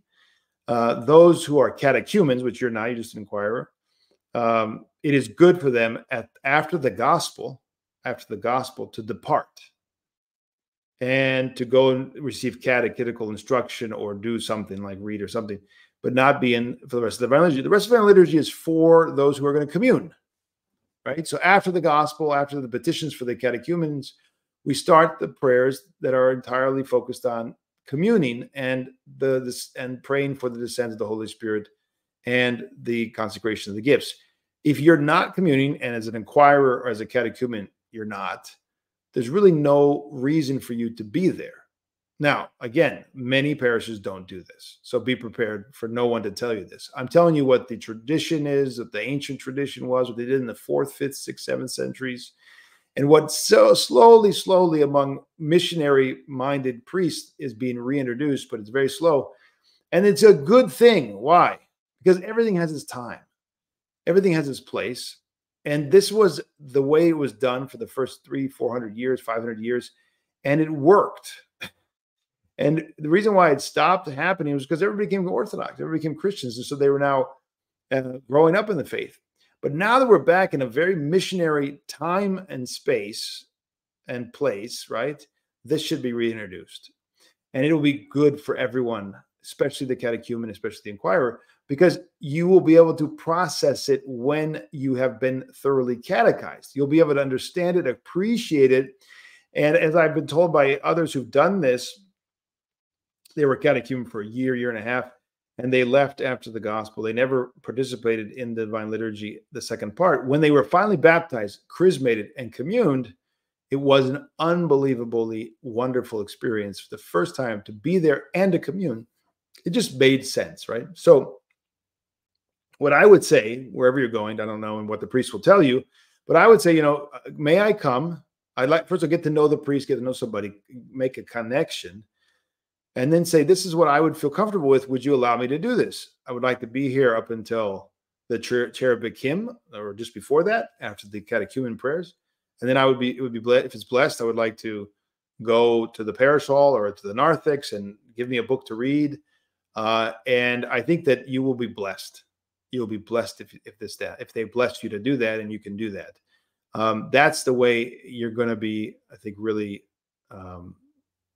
make progress, because it's a blessed thing. It's church has been doing it was doing it from the beginning, and it was very beneficial for those who did it. Anyway, that's just my suggestion.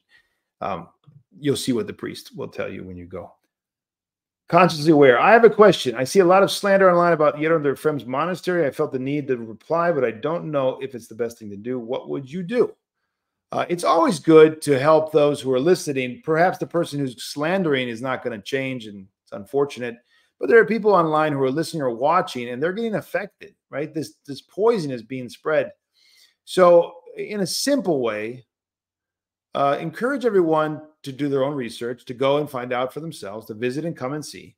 Encourage people to do their own research online as well. Talk to people who've been to the monasteries. Whatever you think, say a few things, right? Step 1, 2, 3, 4, 5, and put some light in there, and show how maybe this slandering and this one-sidedness is a distortion, and they should not listen to it. But in a very simple and gentle way, I think it's blessed. Yes, I would do it. Jacob, is it worldly and Protestant to wear a suit to church? Absolutely not. Absolutely not. Now, having said that, there are certain saints in our day, like St. John of Shanghai and San Francisco, who didn't like ties. That was kind of his thing. And I think there's a reason, maybe there's a reason for that. For whatever reason, he said, I think he said something like he didn't like the idea of like this choking, this thing that looked like it was choking the person or something. But you don't have to wear a tie, is what I'm trying to say. But, you know, if you don't want to. But that was certainly something that people did for quite some time, and still goes on in different places in those parishes that have that deeper tradition and modesty. But to wear proper clothes that are proper, I mean, it's so strange to me. You know, you have people who are going to secular events, you know, big dances or whatever it is, and they're totally dressed beautifully, right? They've spent thousands or hundreds of dollars on this dress, but for Christ, for the church, they don't dress up. They don't put the right clothes on. They don't seem to care. The first fruits, the best.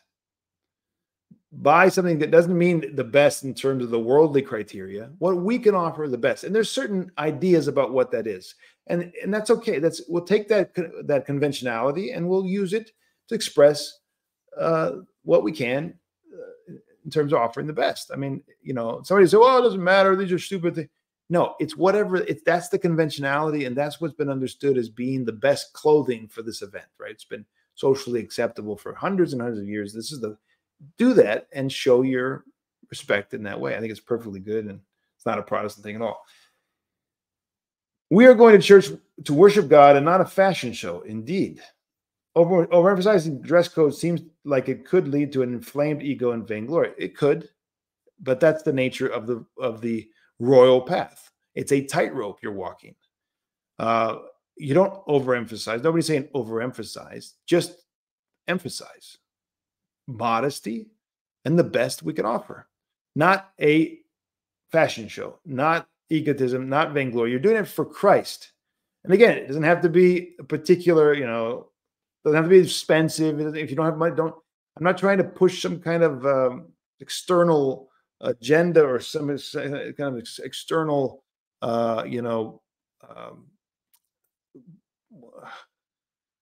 competition, you know, but as an expression of our love and offering the best, whatever that is. I don't know what that'll be.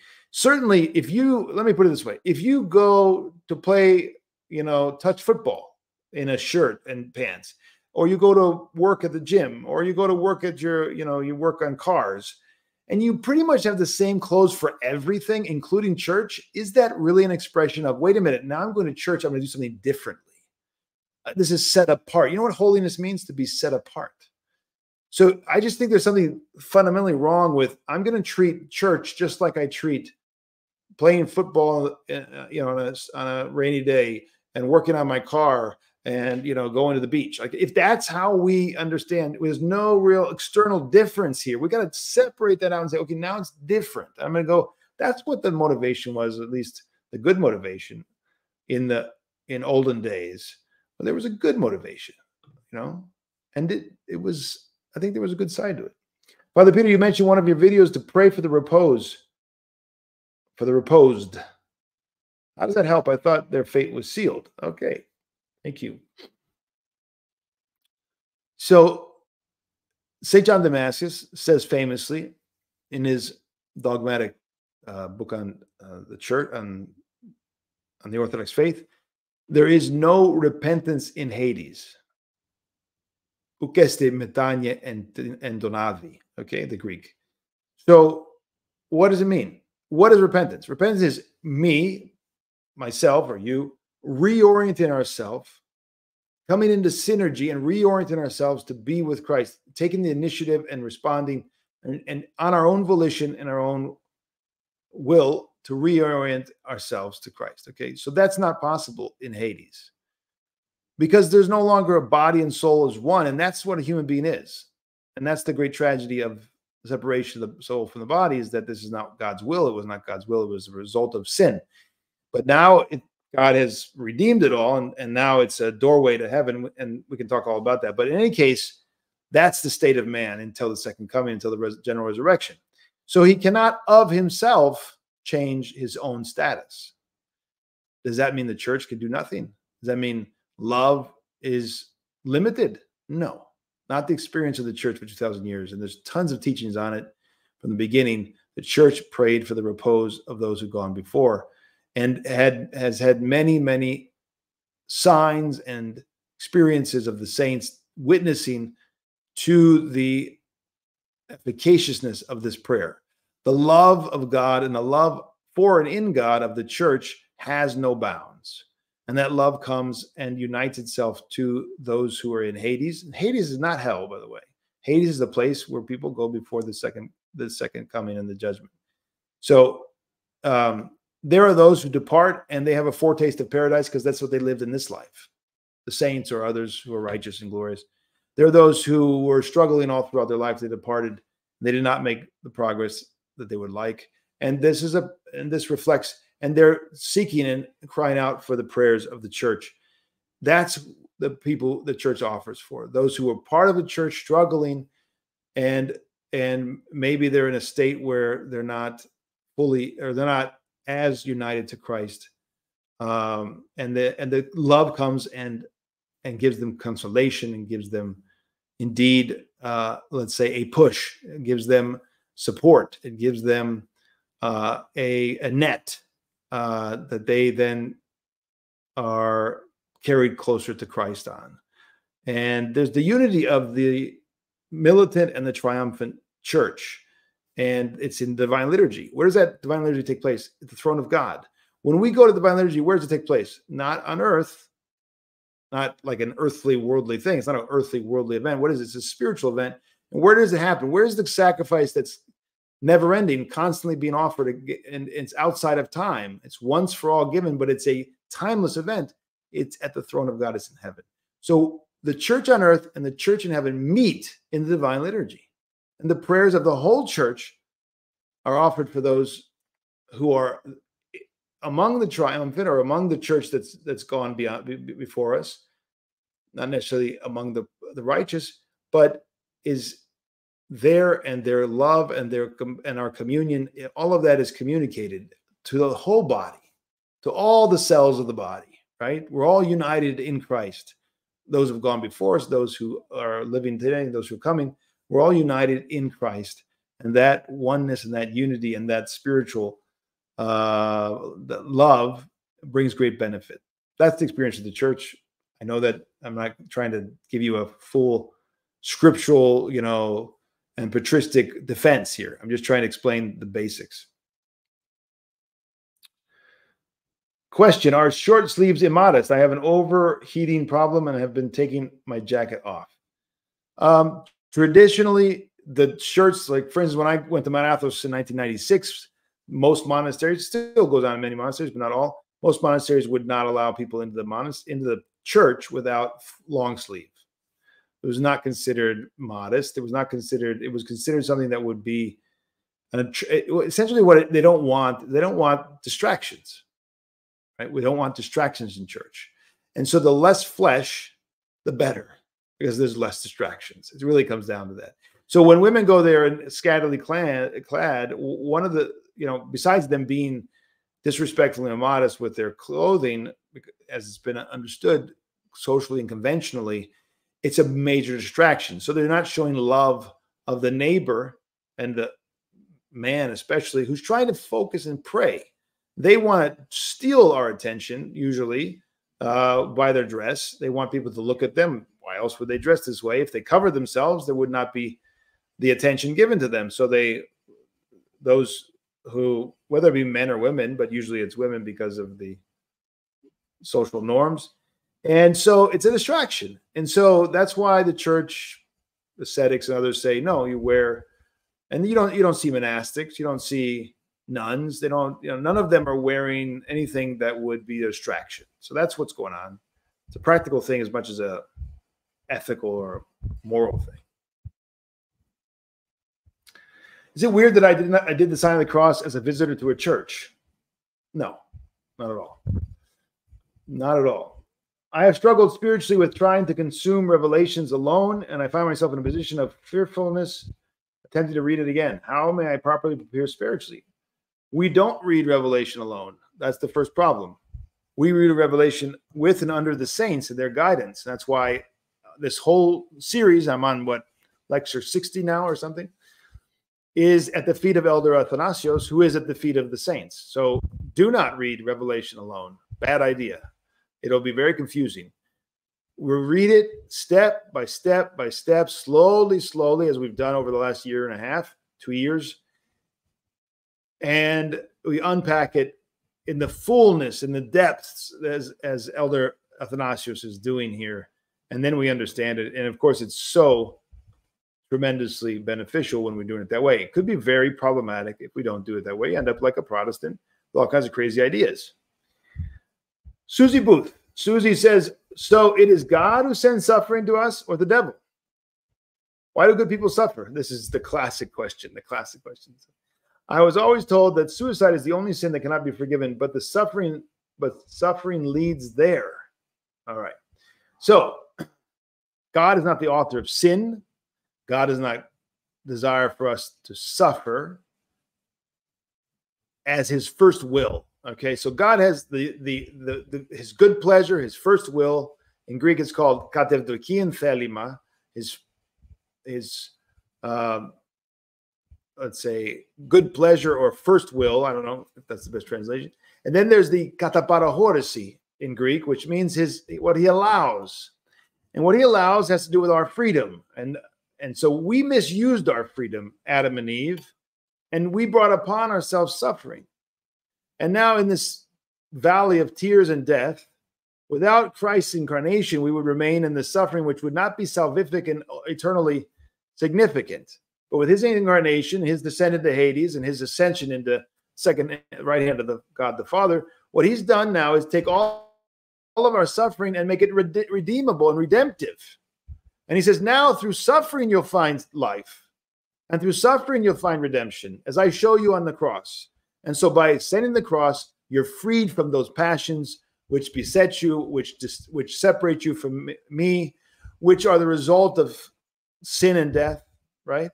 And so the Lord, through the very thing that plagued us, he saved us and he redeemed us. And so now through that same path, we also reach to a freedom and a union with God, which is freedom from death and sin. And so to answer your question, God doesn't send it by his own will. He allows it and he uses it and he redeems us through it. And without us going through that, we won't be purified. We won't be united to God. It's now a cleansing action upon those who love God. It's like if you want to clean some really dirty something, you're going to have to scrub, right?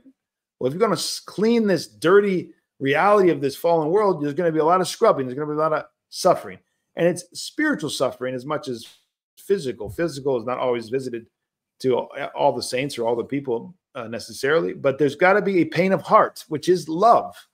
Love and pain of heart are inseparable. So suicide is a sin that has always been understood to be essentially if it's the last decision, it's consciously made and it's done. It's the most grievous sin of all. The church does not bury those who commit suicide, precisely so that those who are in life do not think that suicide leads to heaven, and you can commit suicide and still be in communion. Essentially, can you deny the greatest gift God gives you and be in communion with God? No. So suicide is always seen as extremely problematic and extremely terrible, and the church does everything it can to discourage it. Does suffering lead to suicide? Well, not really. Suffering without any reference to Christ, suffering while rejecting Christ, suffering that is not redemptive, yes. Suffering that's nihilistic. But when we're in Christ and we love Christ and we're seeking Christ, all of these things can take on a function of unity with God. So far from suffering leading to our death or something like suicide, it actually leads to life. So suffering in and of itself does not lead to suicide. No, it's how we encounter it, how we deal with it. Everyone will suffer. Everyone suffers. It's a question of how we're going to live that and how it's going to be redeemed, and it's going to translate into communion. Or not, right? That's the question. I don't know, not the best answer, but hopefully it helps you. How would you explain the desire to be martyred to a secular person? So we don't desire to be martyred, like per se, like I'm going to go be martyred. That's not something you see in the saints, but well, I shouldn't say that. Occasionally that does appear to be the case, but if you look at it in context, it's after a long process and there's historical, like the Lord is allowing for it. But we don't go looking to be, killed by unbelievers. We accept it if it's God's will. We prayerfully accept it, but we don't necessarily go seeking it. There's exceptions to that, and it's beyond the pale right now to try to answer it all. We have new martyrs, for instance, during the Turkish period who denied Christ, but then went back and confessed him, knowing that they would be martyred.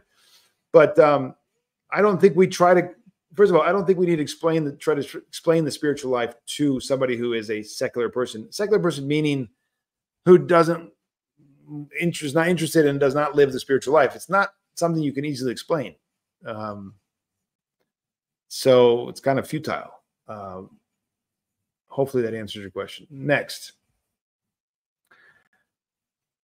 Is gambling a sin? Absolutely. Absolutely. It's a terrible use of your freedom and time. It's extremely addictive and destructive.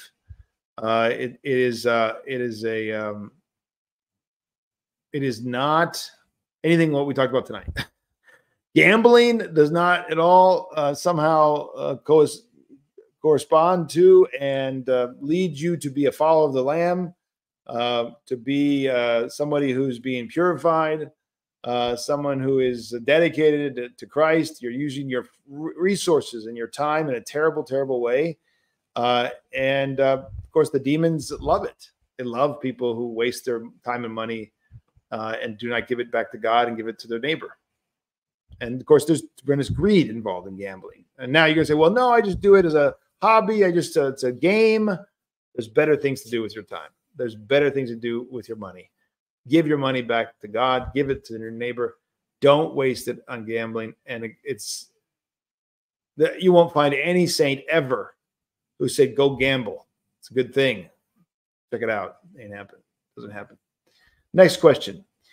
If it becomes mandatory in the future, and if you're, by the way, if you're enmeshed in gambling, there's just like any other addiction, through and in Christ and in the church, you can be freed of it. So I just want to encourage you, don't take my comment as like, oh, dismissive of you, God forbid. No, don't get enmeshed in that, but be free of it through the prayers of the saints, through spiritual guidance, through the mysteries, and return to a life full of diligence, hard work, and peace and righteousness, and not. Gambling's in the realm of, not having honor. It's dishonorable.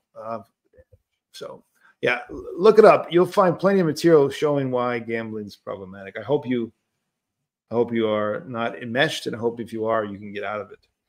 If it becomes mandatory in the future for all people to entwine their consciousness to AI and uplifting oneself seems the best option, but is, as we know, forbidden. What should we do? I guess we'll have to cross that bridge when we come to it. I've never heard of this. I don't even know what it means to entwine my consciousness to AI. No idea what that means. I mean, I can imagine, but I don't know exactly what they're talking about. Why would it become mandatory? I would resist it. I mean, instinctively right now, because I don't really know what you're referring to in practice. I haven't studied it, but I recoil from it. Like any kind of submission in that way to anybody but God is, I think, anathema, right? Why would I allow that? I would recoil from it and fight that and flee from that, because there's something demonic about that. That would be my first reaction. So, wow, Elizabeth Pataridu. Okay, how did you write such a big question? And because I thought there was limitations to those questions, so I'm impressed. So that's the first thing. I think that the catechumens are asked to leave just before the confession of their faith with pistevo, out of love. I don't know that. That's not in the tradition of the church, to my knowledge. Maybe that's happening in somebody's parish, but that's not. You're thinking of the doors, I think, is what you're thinking of. That's not the catechumens leaving. The catechumens clearly leave after the gospel. The doors were referencing to the church, what we would call it, maybe the church wardens or subdeacons, to make sure the doors for those who were not in the nave to be shut. So only the faithful. So all other people, whether catechumens or those repenting or anybody else who's not going to be communing, that's my understanding. The doors were for that purpose. So, and that's at that late time. That's not the time that you dismiss the catechumens. Traditionally, I'm talking about historically, right? Today, there's very few who practice any of this, unfortunately. I think it's unfortunate. If as a catechumen you are there, you're a part of the people in church, so you are in a way saying you believe, but actually still in the process of learning what you believe. So I feel that the catechumens would be asked to leave so that they would not say that they believe. Furthermore, if as a catechumen someone would change one's mind, it may be considered as a lie that you act. Well, that's interesting. Thank you. Long before that, they would depart. But certainly, yeah, there seems to be, it's premature, right? It's totally premature for them to be with the faithful and confess the faith when they've not been initiated. So it doesn't make much sense, even though we do it, but we're not making sense by doing it, in my opinion. Should women cover their hair at church? Absolutely. That's a long tradition. All the icons, look around you at every church, all the icons of all the women, with maybe one or two exceptions for some particular reason, they all have head covering. Up until very recently, all throughout the world, the Christian world, certainly around the Orthodox world, it was pretty universally, up until World War II, it was universally practiced that women covered their heads, not only in church, certainly in church, but in the village that I was in northern Greece, outside of Thessaloniki, I was told by the old timers that up until the 50s, women covered their head throughout the day. Anytime they were outside of their house, certainly they were covering their heads. So far more during church. Now, that's what's remained.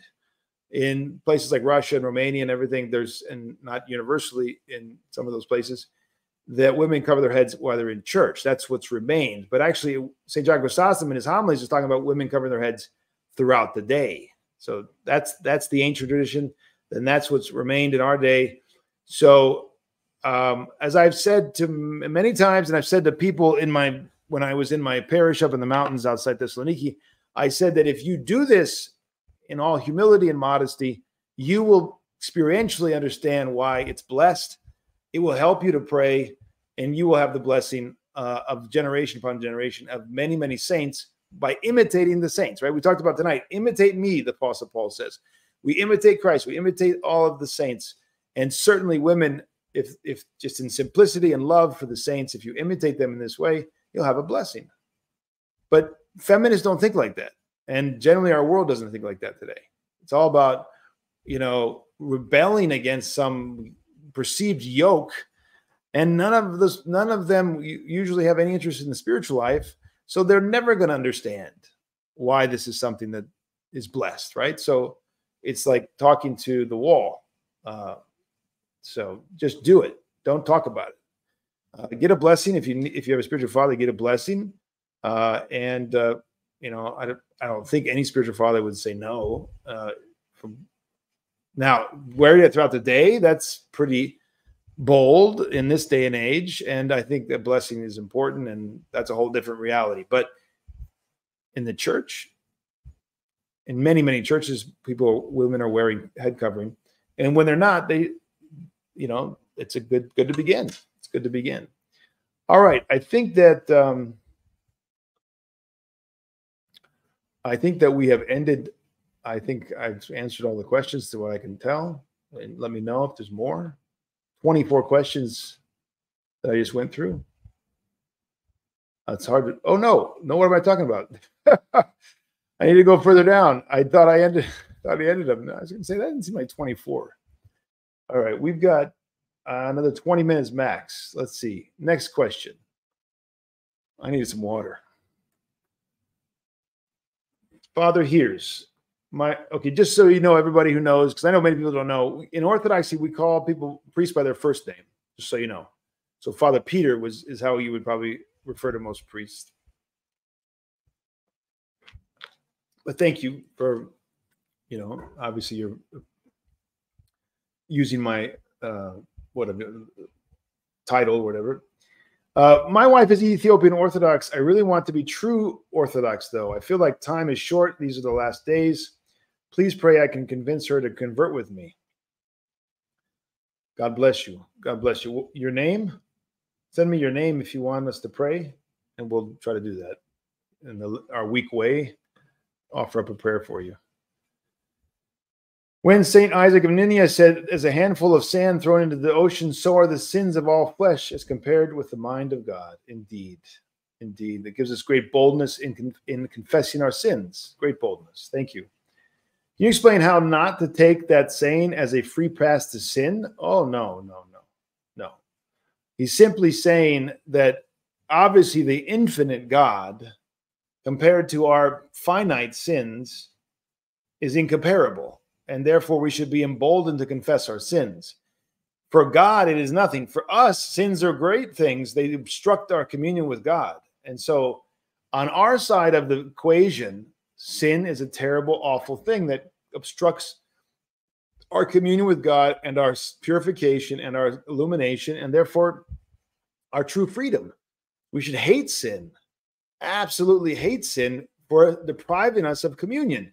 He's not talking about, God forbid, St. Isaac would be interpreted as saying this is a free pass for sin. No, not at all.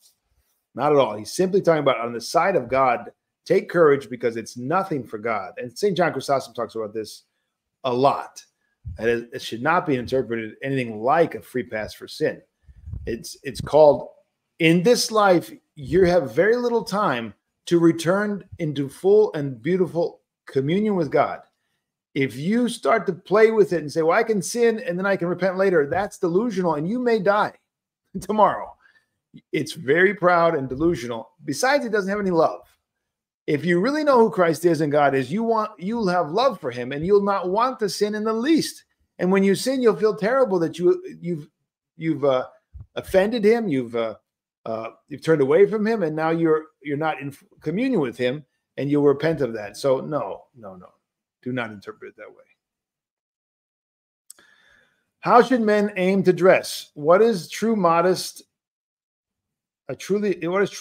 in modern context? If I say a fashionable person, how can I avoid vanity? So there is modest and not ugly. Okay, find the royal path. Everything in life is a question of, there's two extremes. Find the royal path.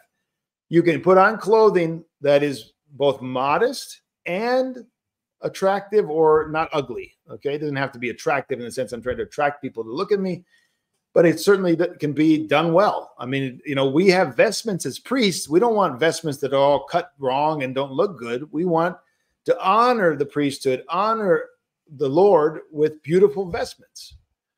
Why not having beautiful clothing for human beings and honor the Lord with beautiful clothing? There's nothing wrong with that. But with everything in your own, if you're, let's say, somebody who is considered attractive, you have a beautiful symmetrical face and all the rest, right?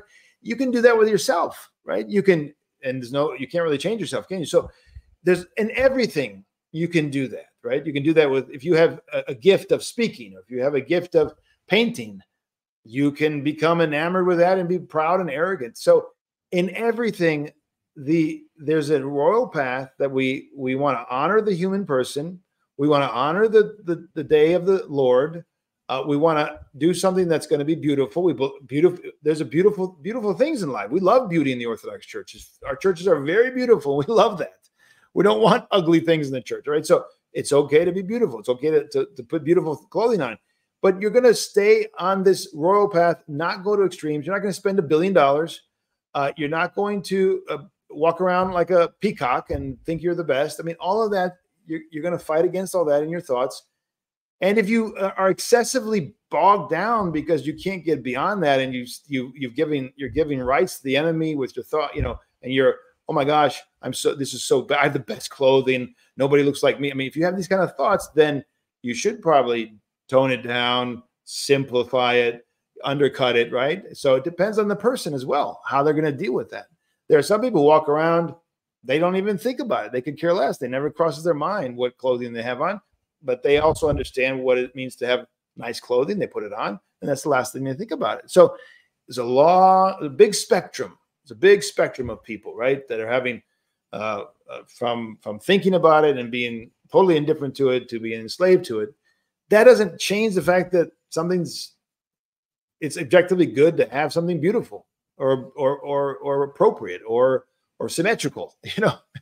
That's perfectly fine. I think that the spiritual life is such that we are going to constantly be fighting with all kinds of areas, the same struggle to be, in the world, but not of it, to have something that's beautiful, but not be obsessed with it, not be enslaved to it, So it's this balancing act in the spiritual life, but simple, heretical per se. I mean, there are all kinds of people. I listen to people that are not Orthodox, but I'm not going to sit in a Roman Catholic / Papal Protestant or Reformed Protestant and say, oh, I need to learn from them, the life of the church or the life or the dogmas of the church. Or that doesn't make a lot of sense to me. Right? Do you go to people that are in error and don't teach? Let's say you're in a class of political science or you're in geometry, and that the teachers don't know what they're talking about, and you're going to go and sit at their feet and say, can you teach me the thing I know you don't know what you're talking about? So if you're reading heterodox sources to learn the Christian faith from them, doesn't make a lot of sense to me. Now, are there things that they're doing that are not really essential or kind of peripheral versus pro-life work? There's a lot of people in the heterodox communities, Roman Catholic, Protestant, who are very involved in pro-life work. And there could be people, your go-to people if you want to learn about that topic, for instance. That's probably not problematic. But as far as the life in Christ, the spiritual life, the hesychastic, ascetic life, no, you go to Orthodox sources. As far as the dogmas of the church, the teachers of the faith, you go to Orthodox sources. So do you see the distinction? Like there's certain things that are for in the inner life of the church. We learn them from the saints. We learn them from the teachers of the faith, and only there. And then there's other things that are more, non-essential, social, communal, political, historical. Yeah, you can learn a lot of things from a lot of people in that area. But you still got to be on guard, right? You still got to be careful that you're not, you still got to be struggling to be watchful and to have the Orthodox formula. Hi, Rebecca. Thanks for your question. Do you have advice on baptizing toddlers who are terrified to put their face under water?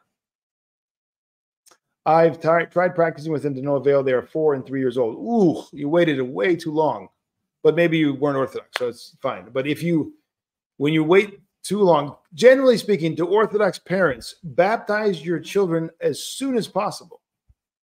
In the first 60 days.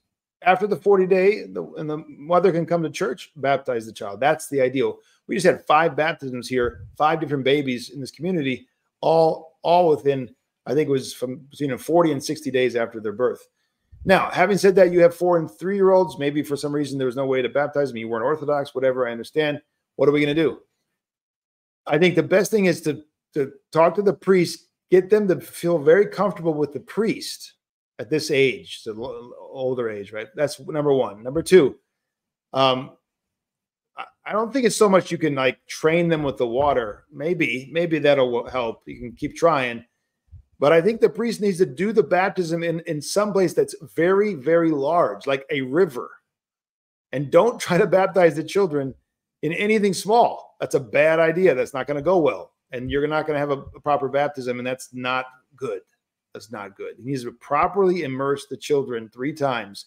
That's what the Christ, the apostles, and the fathers have taught for 2,000 years. That's the Orthodox baptism. That's what we talk. That's what we mean by baptism.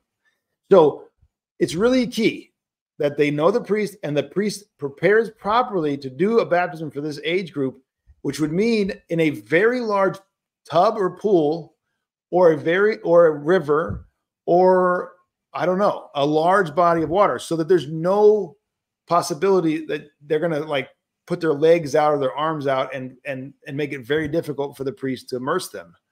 And then I would, if possible, these are, I don't know if this is possible, but just you asked me, so I'm trying to think of different ways to make it go well. If possible, that place that the baptism will take place, if they were able to go there and spend time and get acclimated, that would also help perhaps. But it has to be the same place where the baptism is going to take place. The person and the place. Those are just human things. Then you need to pray. You need to pray. He needs to pray. You need to trust God. And you need to desire to do exactly what God teaches. The exactitude, the akrivia of what God wants. If you desire that and you pray for it and you take steps to do it, I think God's going to help you. I think that your patron saints of these children are going to help you. And I'd love to hear back from you after you go through the whole process. Alexander, another question.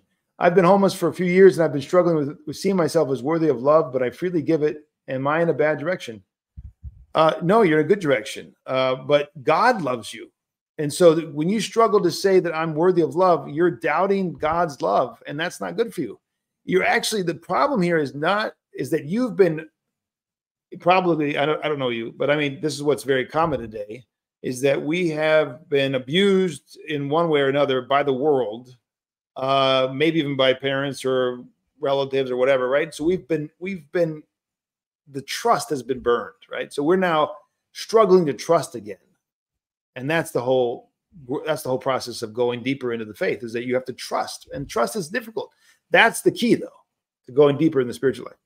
So you are now struggling with this trust question, and that's the key. You've got to go back again and again and know Christ and the saints in the scriptures, in the writings, and in the lives of the saints. And if you bathe yourself spiritually in that, right, you will grow in trust. And that trust will wipe away this feeling of not being worthy because of whatever has happened to you in the past, or whatever people say about you, or whatever it is, right? Whatever failures you've had, all that is so limited and so human, right? You've got to get beyond that. All of us have to get beyond that and realize we have a loving God who died for us, and there's nothing, absolutely nothing from his perspective about you that is unworthy of love. He loves you unconditionally. He loves you immensely. He died for you, and he's calling you to be in communion with him. Do not doubt that he loves you 100 and zillion percentages. That's beyond your imagination. That's how our loving God is. So trust him, grow in that, and you'll start to see how quickly you're going to ascend in the spiritual life. That's the key. That's the heart of the spiritual life. Entirely trusting our life to Christ, coming to know his loving providence and care for us. If you go on and you say, if I can't see myself in the light that those around me see me, am I condemning myself? It doesn't matter how they see you. I don't know why that's an issue. Don't make that an issue. I don't know why would we sit around and what do they think of me? What do they think of me? Who cares? What does God think of you? What does your spiritual father say? Do you have a spiritual father? Is he guiding you in the spiritual life? Really essential stuff. Basic 101 orthodoxy. We have a guide. You want to become anything in this life, you've got to have a guide. Right? How much more for the spiritual life? How much more for the eternal life? We need guides. It's very, very important we have a good guide, and then we go back again and again, and that person initiates us into the mystery of Christ. So that person and God, and if you were married, I would say your wife, those are the people who you should care what they say. Maybe your children as well. But if you are looking to so-and-so and so-and-so who are not your spiritual fathers, not your wife, not your children, not your mother and father, the people who God has given to you, and ideally to guide you, those are the ones we should care. Everybody else doesn't matter. Doesn't matter what they say. They might help us though. They might love us, and we should listen. I'm just saying we shouldn't depend upon them. Well, do they love me? Do they accept me? That kind of thing. That's not how we should live. But do we have friends who want to help us and we should listen? Absolutely. A humble person is going to listen to everybody and grow quickly. How would you advise someone dealing with gluttony? It feels like the whole society prompts us to eat too much, and this sin is rarely addressed. That is absolutely true. And that is a major problem in the world today. We have so much at our fingertips, always in abundance. But don't worry, because it's not going to last forever. In fact, the days are coming when we're all going to be faced with some level of limitation on how easily we access food. A crisis is coming. If not starvation, it's going to be a time of, severe limitations put on all these things, and people are going to suffer because they're so badly, spoiled, and they're going to struggle through this. So let's start right now learning how to live with less. Let's start right now fasting more. Let's start right now, not only for this immediate, what seems to be on the horizon crisis, which God allows for our own benefit and for our own salvation, but for eternity, right? So there's what's missing in your life, and in every addiction and every passion, what's missing? Fear of God, hatred of sin, love of Christ and his will for us. That's what's always missing. Why are we beset by this passion or that passion, this addiction or that addiction? Because that is above Christ. That is our master. We have given rights to it. We've worshiped at it, right? So now we have to hate it. We have to turn and spit on it, figuratively, of course. We have to turn to Christ. We have to reorient ourselves to Christ and call out to him and beg him and implore him to free us now from this tyrant, this passion, this addiction that we've given rights to. And he will free us, but we have to be patient. It's a process. How many years or months have you been a slave? That's possibly how many years or months you will take to be totally free of that. So I'm not saying it's mathematical. I'm saying that we have to be prepared for that. We have to have that much patience, right? We've indulged ourselves for 8 months, a year, 6 months, whatever. We should not think that in 2 days, for 6 days or 60 days, we should be free. Oh, I can't deal with it. I'm going to go back to the passion. Wait a minute. You indulged yourself for this long, but you expect to be free of it in this short time. Not even in the world do people talk like that. Go to the people who try to help people to lose weight. They're going to tell you patience. intermittent fasting, all that on the physical level. How much more on the spiritual level? So, one of the things that I would say to you is one of the big reasons why we end up falling into sin is because we have the occasion to sin. What does that mean? We're around it. So you're around the food. That's why you're eating it. If you're not around food, you won't eat it as much. That's simple. So what can you do to make it far away from you? Lock it up. Don't have access to it. Force yourself into this new habit. Force yourself into this new way of living. It's not going to come easy. You've got to devise ways that you will trick yourself or force yourself or exclude yourself from that way of life that you were leading before, that habit, that habitual way. You've got to realize, I don't trust yourself, right? You will eat, you will drink. It's going to happen. Okay. So therefore I know that about myself. I'm not going to go there. I'm going to cut it off. I'm not going to allow the occasion for it. All right. So that's how we're going to have to work on that passion and all the passions. And then the most important for last, you need to pray. If you want to be free spiritually forever from the passion, you've got to beg God. I think I already said that, but it bears repeating. Is wearing makeup to church a problem? Well, wearing makeup generally is a problem. Why do we wear makeup? Think about it. Think about it. Now, there are some extent, there's always, people always say, well, I have this, I have that. I have this severe acne. Okay, there are extreme cases. All right, but we're talking about the normal case of a person whose face is not, some extreme problem. It's just that they want to look better. Right? I'm putting makeup on to make myself more attractive, more, appealing. All right. So right there, if we examine that, we actually see that the base of that is vainglory. Right? God made you beautiful. You're in his image. There's nothing more beautiful than God and his image. And you're in that image, no matter what they say, no matter your physique, or you're in the image of God, because the image of God is not that superficial. It's not just your skin or your hair. The image of God is deep throughout your whole being. So you are beautiful because you're made in the image of God. Now, if you're in a baptized, charismated, Orthodox Christian communion, that image has been totally washed and purified, and it's been established. And now you're on the process of going to the likeness, which is imitating and being full of the virtues, right? So you not only were you made in the image, now you've been restored to that image. So going now and putting makeup is absolutely absurd. It's absolutely just like absurd if we understand who we are and what we've been doing. And so you're going to improve now on this beautified, restored image. You're going to make it better. No, you're not. You're going to make it worse. Actually, makeup makes you look worse. According to Christ and the saints. According to the world, of course, it makes you look better. And people are expecting that in the world. Okay, if you want to live according to the world, go ahead. Wear the makeup. When you go to church, what are you doing there? Why are you going? For the world or for Christ? So in the eyes of the saints, makeup is ugly. In the eyes of God, it's absurd. Why would we need any of that? None of that is necessary. You may say, Father, you were telling me to wear nice clothes to church and put on nice clothes. Yeah, clothing is not the body. You're not altering the body. You're not putting things on your skin and trying to alter it and make it look more this and more that. You're just adorning it in respect for it. This is different. This is different. And this is vainglory. And the clothing could be vainglory as well, depending on how you do it. I agree with that. That's true.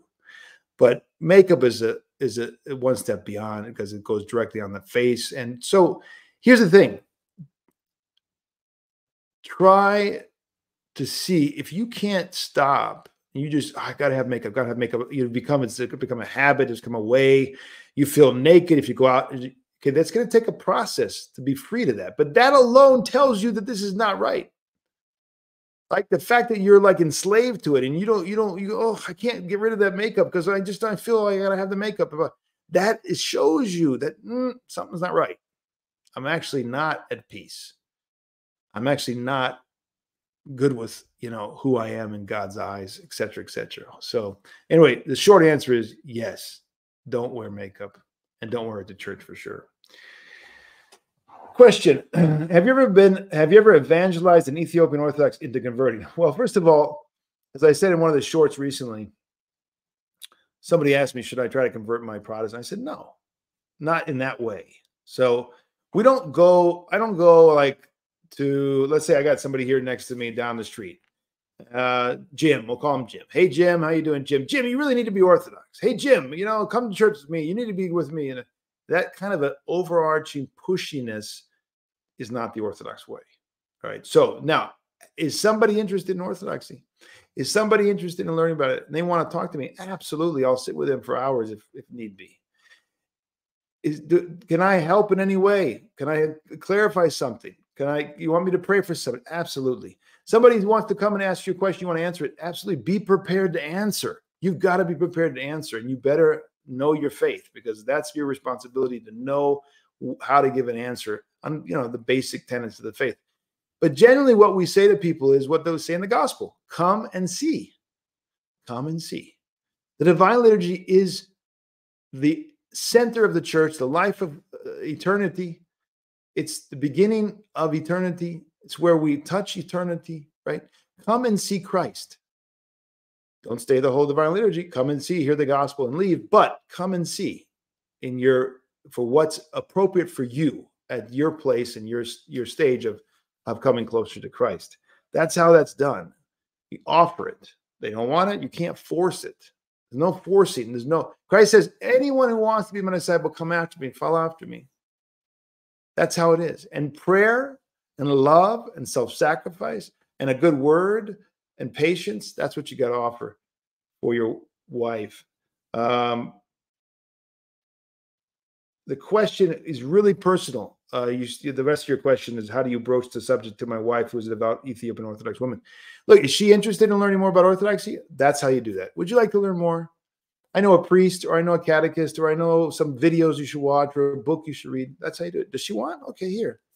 And we can help. There's a reading list on the orthodoxethos.com. There's really great books. I think women usually are not interested in church history or dogmatics. Okay. That's not usually what women are interested in. What are they in? They're interested in beauty. They're interested in peace and raising their children and things like this.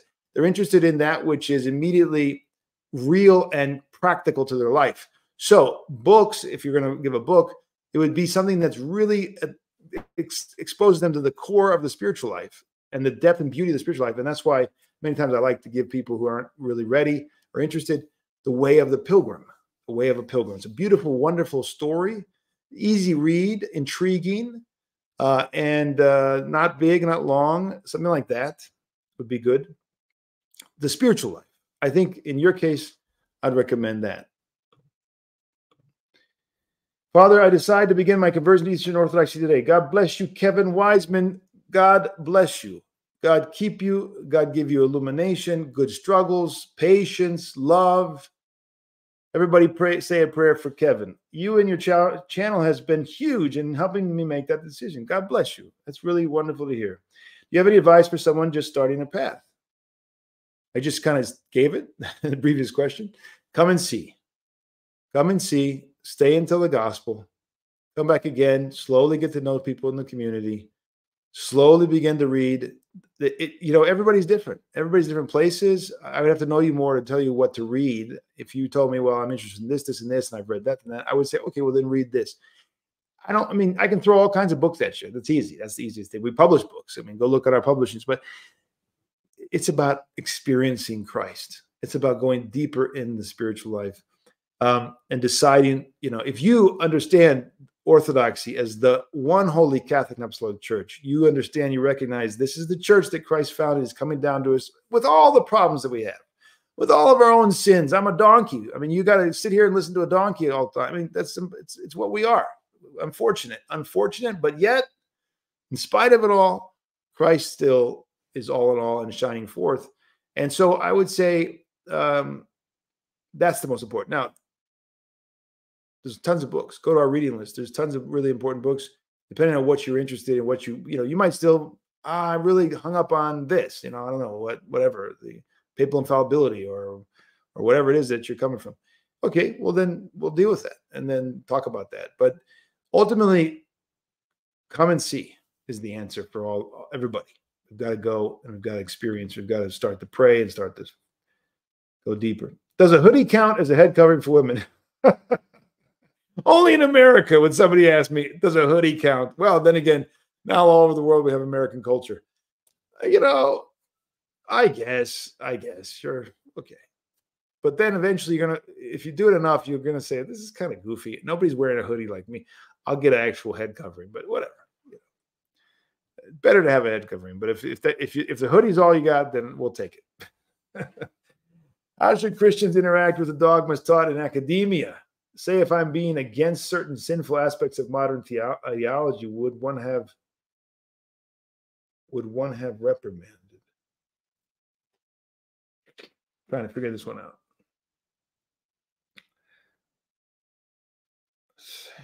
Certain aspects.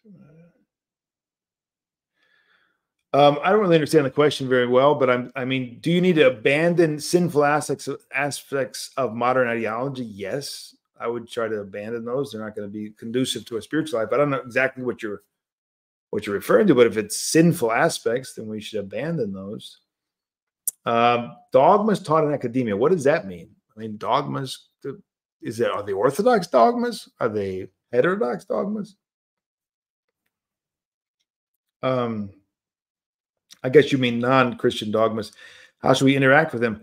You know, if you've got that gift and you love and study and all the rest, then sure. If you've got that gift, you got a blessing from a spiritual father, and you're going to interact and try to, bring light to that area. Okay. But generally speaking, the Orthodox, the church has never had some kind of, we've got to engage with all these dogmas and all these ideologies.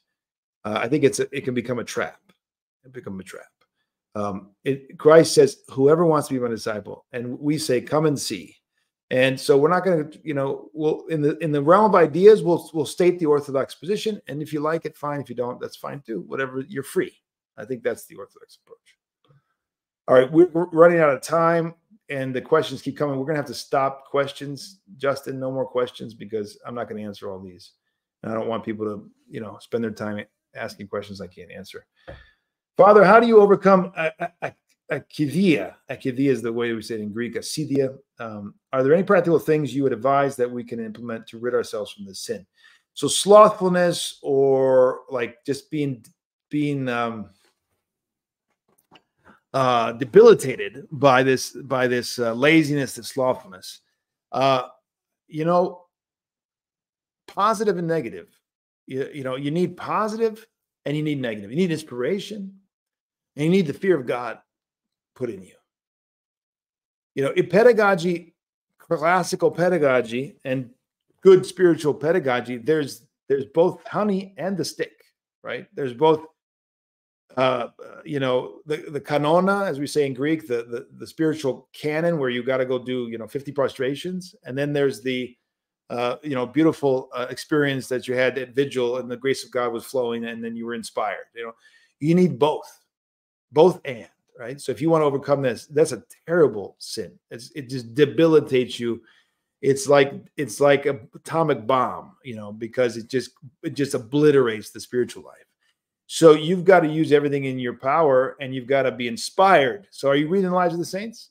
Are you reading the contemporary lives of the saints? Are you reading these great ascetics that lived in our day and being inspired with them? If you're not, you're missing out a big tool, a big gun against akidia. Are you visiting monasteries? Are you meeting with people who are struggling? Do you have examples of people struggling? Another big miss if you don't. Do you force yourself at least a little bit? Are you doing prostrations? Are you fasting until 12 or 3 or whatever you do? What are you doing to create habits of habitual ascetic life, the way we, our day? Are you strict with your program? Are you strict with your time? All these things go into it, right? And do you have a spiritual father? How often do you go to confession? I mean, there's tons of things here that with all of the passions, but especially this great evil, that are going to be at work for you to be free from the sickness. You need all of it. You need a spiritual father and you need a spiritual guide. And you got to take advantage of positive and negative, pushing and pulling and inspiring. Your blessing, is this a good analogy to regard the catechumens departing? We wouldn't go sit in a PhD level class when we're freshmen in college. Exactly. Right. In the world, we do this all the time. You can't get into a class if you haven't done the prerequisites in college. You can't, a freshman in college, unless he's done the prerequisites already in honors or whatever in high school, can't go to a 3rd or 4th level lecture, at least traditionally. I don't know. Nowadays, everything's chaos, but that's how it works, right? And it wouldn't make any sense. Let's take this. Listen, you know what? It's not even college. It's like going to a 6th grader, a 5th grader, a 3rd grader. Come on, we're going to go and sit at a high school or college level. It doesn't make any sense. This is the same in the spiritual life. There's a whole hierarchy. We talked about hierarchy today. There's a whole hierarchy. And you got to respect it if you're going to make progress. First things first. Question, I feel no connection to God. It might be because I don't have a good reasons for orthodoxy, especially. What should I do? How are you going to connect to God? God became man. God became man and dwelled among us. And he is present in his body, the church, in his words, through the scriptures, through the lives of the saints, through the whole experience of the spiritual life in the church, through a spiritual father, through all kinds of ways that the gospel is communicated in the world today. What are you doing to fill your life with these inspirational things and therefore grow in trust, at least of the saints? You say you can't trust God. You don't know connection. That means you can't trust him ultimately. If you knew him, you would be drawn to him, right? If you trusted him, you would have a relationship with him. That's how things work. So you don't have a connection. You really don't know him yet. You haven't met him. Or if you've met him, you've not understood him. Or if you've understood him, you haven't yet entered into communion with him. And so that has to happen in a time and space, in a place, right? It's not, we're not disembodied Gnostic. We have flesh, and we have communion with other human beings. So what are you doing to fill your life with those things that are going to inspire you to trust God and then the saints, and then be inspired by them and have them as your guides? That's the question you got to answer. EO means Eastern Orthodox. Eastern Orthodox. It's just a way to say the Orthodox Church. Maybe to differentiate from the Oriental, so-called Oriental Orthodox. What regard should we hold Western Orthodoxy for doing sprinkling baptism? Absolutely anathema. No reason for sprinkling baptisms. There's no basis. There's no basis. Look, get our book. It's right here. Let me show it. Put it on the screen. Anybody who wants to know the truth of things, right there. Oh, not that one. Not that one. Here we go. 450 pages, lays it out. Sprinkling especially is not blessed unless there's an extreme need, like somebody's on a deathbed. I've said this incessantly forever, it seems like. Can't believe people in the Orthodox Church would actually do that. Don't know what to say. Don't know what to say.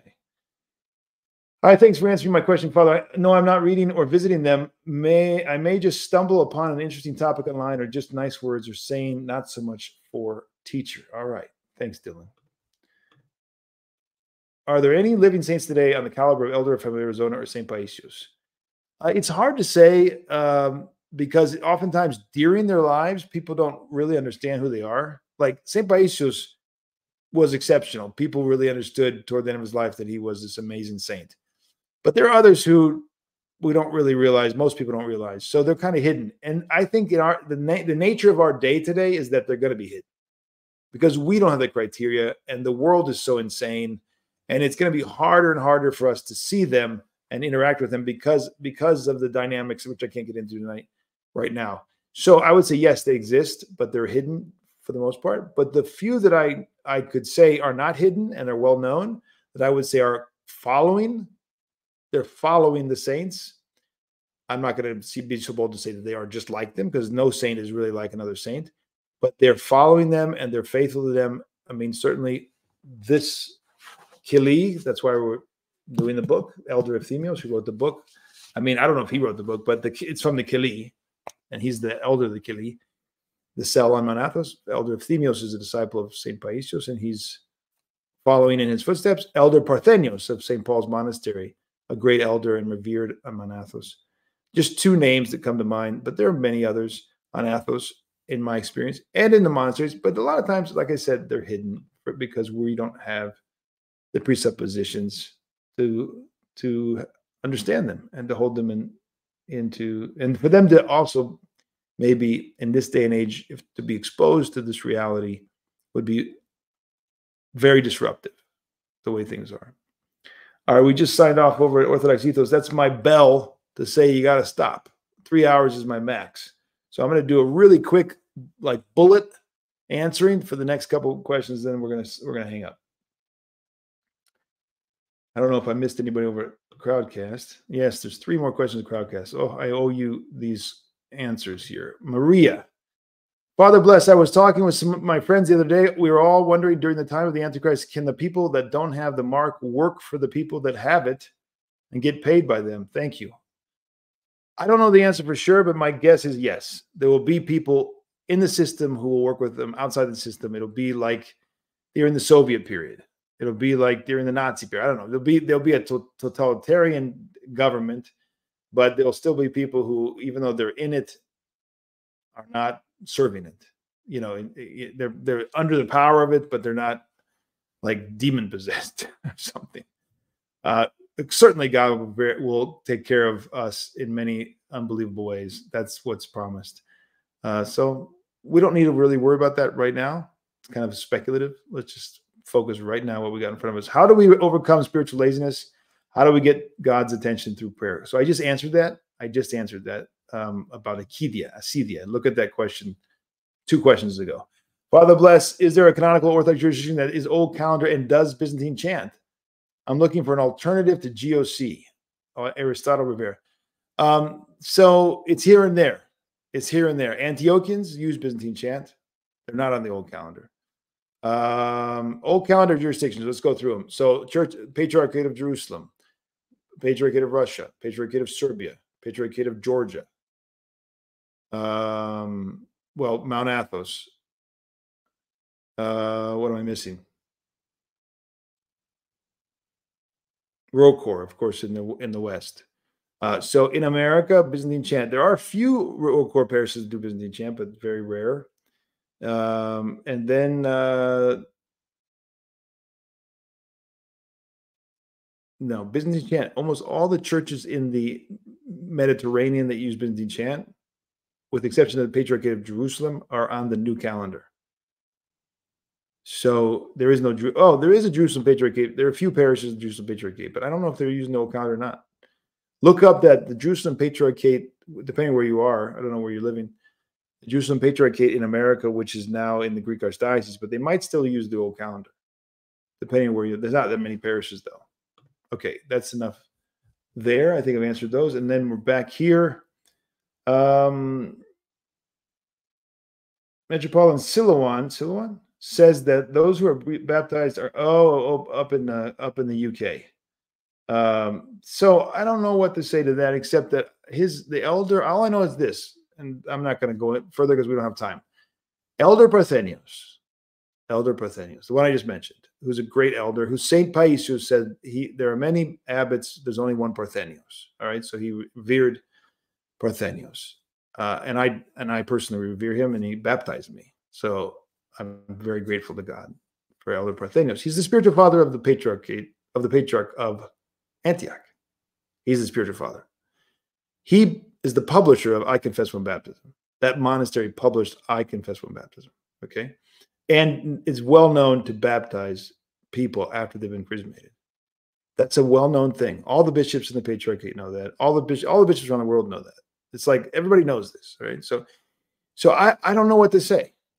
I don't know what to say, except what do you do? Are we going to excommunicate Elder Parthenios, the spiritual father of the Patriarch of Antioch? Should we do that? Should we excommunicate him? God help us. Do we fast olive oil on Wednesdays and Fridays? Absolutely. I shouldn't say absolutely. That's what I understand. Now, I know there are some Orthodox who don't. I don't understand what they're doing exactly. I don't understand the reasoning, but I know that they're doing that. But my understanding in Greece, I'm on Athos, and in most parts of the Orthodox Church, from my experience, it's just my experience, I don't know, they do fast from oil. And in the calendar, it says this is an oil day, which means normally it's not, right? That we have Wednesday and Friday, and then we have a feast day for the feast day, we eat oil, which means we don't normally eat oil. That's what the calendar says. So I don't understand the whole mix-up there. There's some who don't, and I don't. I am not responsible for that, and I don't know what to say. Does faith come before fear of God? Fear of God is the root of all wisdom, but faith, when we're talking about it as trust, right, is the foundation of the entire spiritual life. So are you going to, fear does not mean to be afraid, it's to be honor and respect and hold in awe, right? So are you going to honor, respect, and hold in awe someone, God, who you do not trust, who you do not believe in, who you do not experience his providence and therefore trust him, and experientially? I think they go together. I think the order of things would be to know God is to love him, to know God is to trust him, and then, of course, having this relationship, you're going to have him in great awe, respect, and admiration. So, what is your opinion of former Vladika Artemi of Serbia? I love Father Bishop Artemi. I love his witness. I love his writings. The only thing that I stumble on is his ordination alone of other bishops. Otherwise, I think he was a holy man and did amazing. It was amazing. It's tragic what happened. I believe that that he will be at a future ecumenical council. He will be justified. Humanism will be condemned, and all of this will come to an end. It's a temporary thing. That's my prayer, and that's my belief that that will happen. In the meantime, the situation's a mess. That's all I can say. And I'm not judging it at all. I'm just saying it's a mess. I don't know what to do. But absolutely, we published years ago his writings in Divine Ascent. One of the first things we published was his text on marriage from a dogmatic perspective. He was a great disciple of Saint Justin Popovich. I know there were differences between him and Athanasi, him and Amfilochi. I know they didn't like certain things. I don't know. I wasn't in Serbia. I can't speak to that. But in my experience, he's admirable. Are there any living saints in the church like St. Paisius and St. Ephrem of Arizona? I think I answered that already. I mentioned 2 on Mount Athos, but there are many more. Go to the monasteries and you will find them, usually in the monasteries. Sometimes not. Sometimes not. I mean, the ones that become known to us, in this life, because they're spiritual fathers and became known to us. 2 questions and we're out. This is it. I'm also about to run out of steam. I've converted to Orthodoxy by the help of my dad, but my mother is Roman Catholic and won't let me go to church with my dad. What advice could you give me? Tell your father to put his foot down. That's what I would tell you. And tell her to stop and let you be free. What is that? No, Christians don't do that. They don't force people to be, force people into a Christian life. That doesn't seem right. So pray, ask your father to put his foot down. Tell your mother that what you're doing is not Christian. Let me be. Father, I suffered from drug addictions and severe sexual immorality about 12 weeks ago. I renounced all of it. Glory to God in the highest. I had a dream that God had a mission for me, and then I found the Orthodox Church. Look at that. Thank you so much. Moises, is that how we're going to say that name? Moises, Mises? I don't know. You could pronounce it different ways. But very nice. Thank you very much for sharing that. And that's a wonderful thing. If you want to write to us, a team at orthodoxethos.com more. If you have more to tell us, we'd love to hear. Team at orthodoxethos.com. And I'm very grateful to God. And let me know if we can be of assistance. I hope you go deep. Don't ever give up. Patience to the end. And good struggles. You're going to have struggles ahead. It's going to take time. Don't worry. The struggle is good. The struggle itself is salvation. Don't expect anything else. Just struggle. Go deep in the struggle, which is love, right? If you struggle, you love. And if you love, you're in a good place. So don't worry about it. But if you have suffered from these things, you will have a process, just like anything else. It's a process to get to the other side. So good patience. God bless you. That's it for tonight. Say a prayer for us all. We'll see you now. I still don't know when we're coming back. I need Justin to tell me, when are we coming back? Tell me right now. We have a strange schedule this week. Usually it's Tuesdays and Thursdays. What's our next live stream? Justin, Friday. What am I doing on Friday? Q&A. Okay. Friday Q&A. It's crazy. We got so much going on.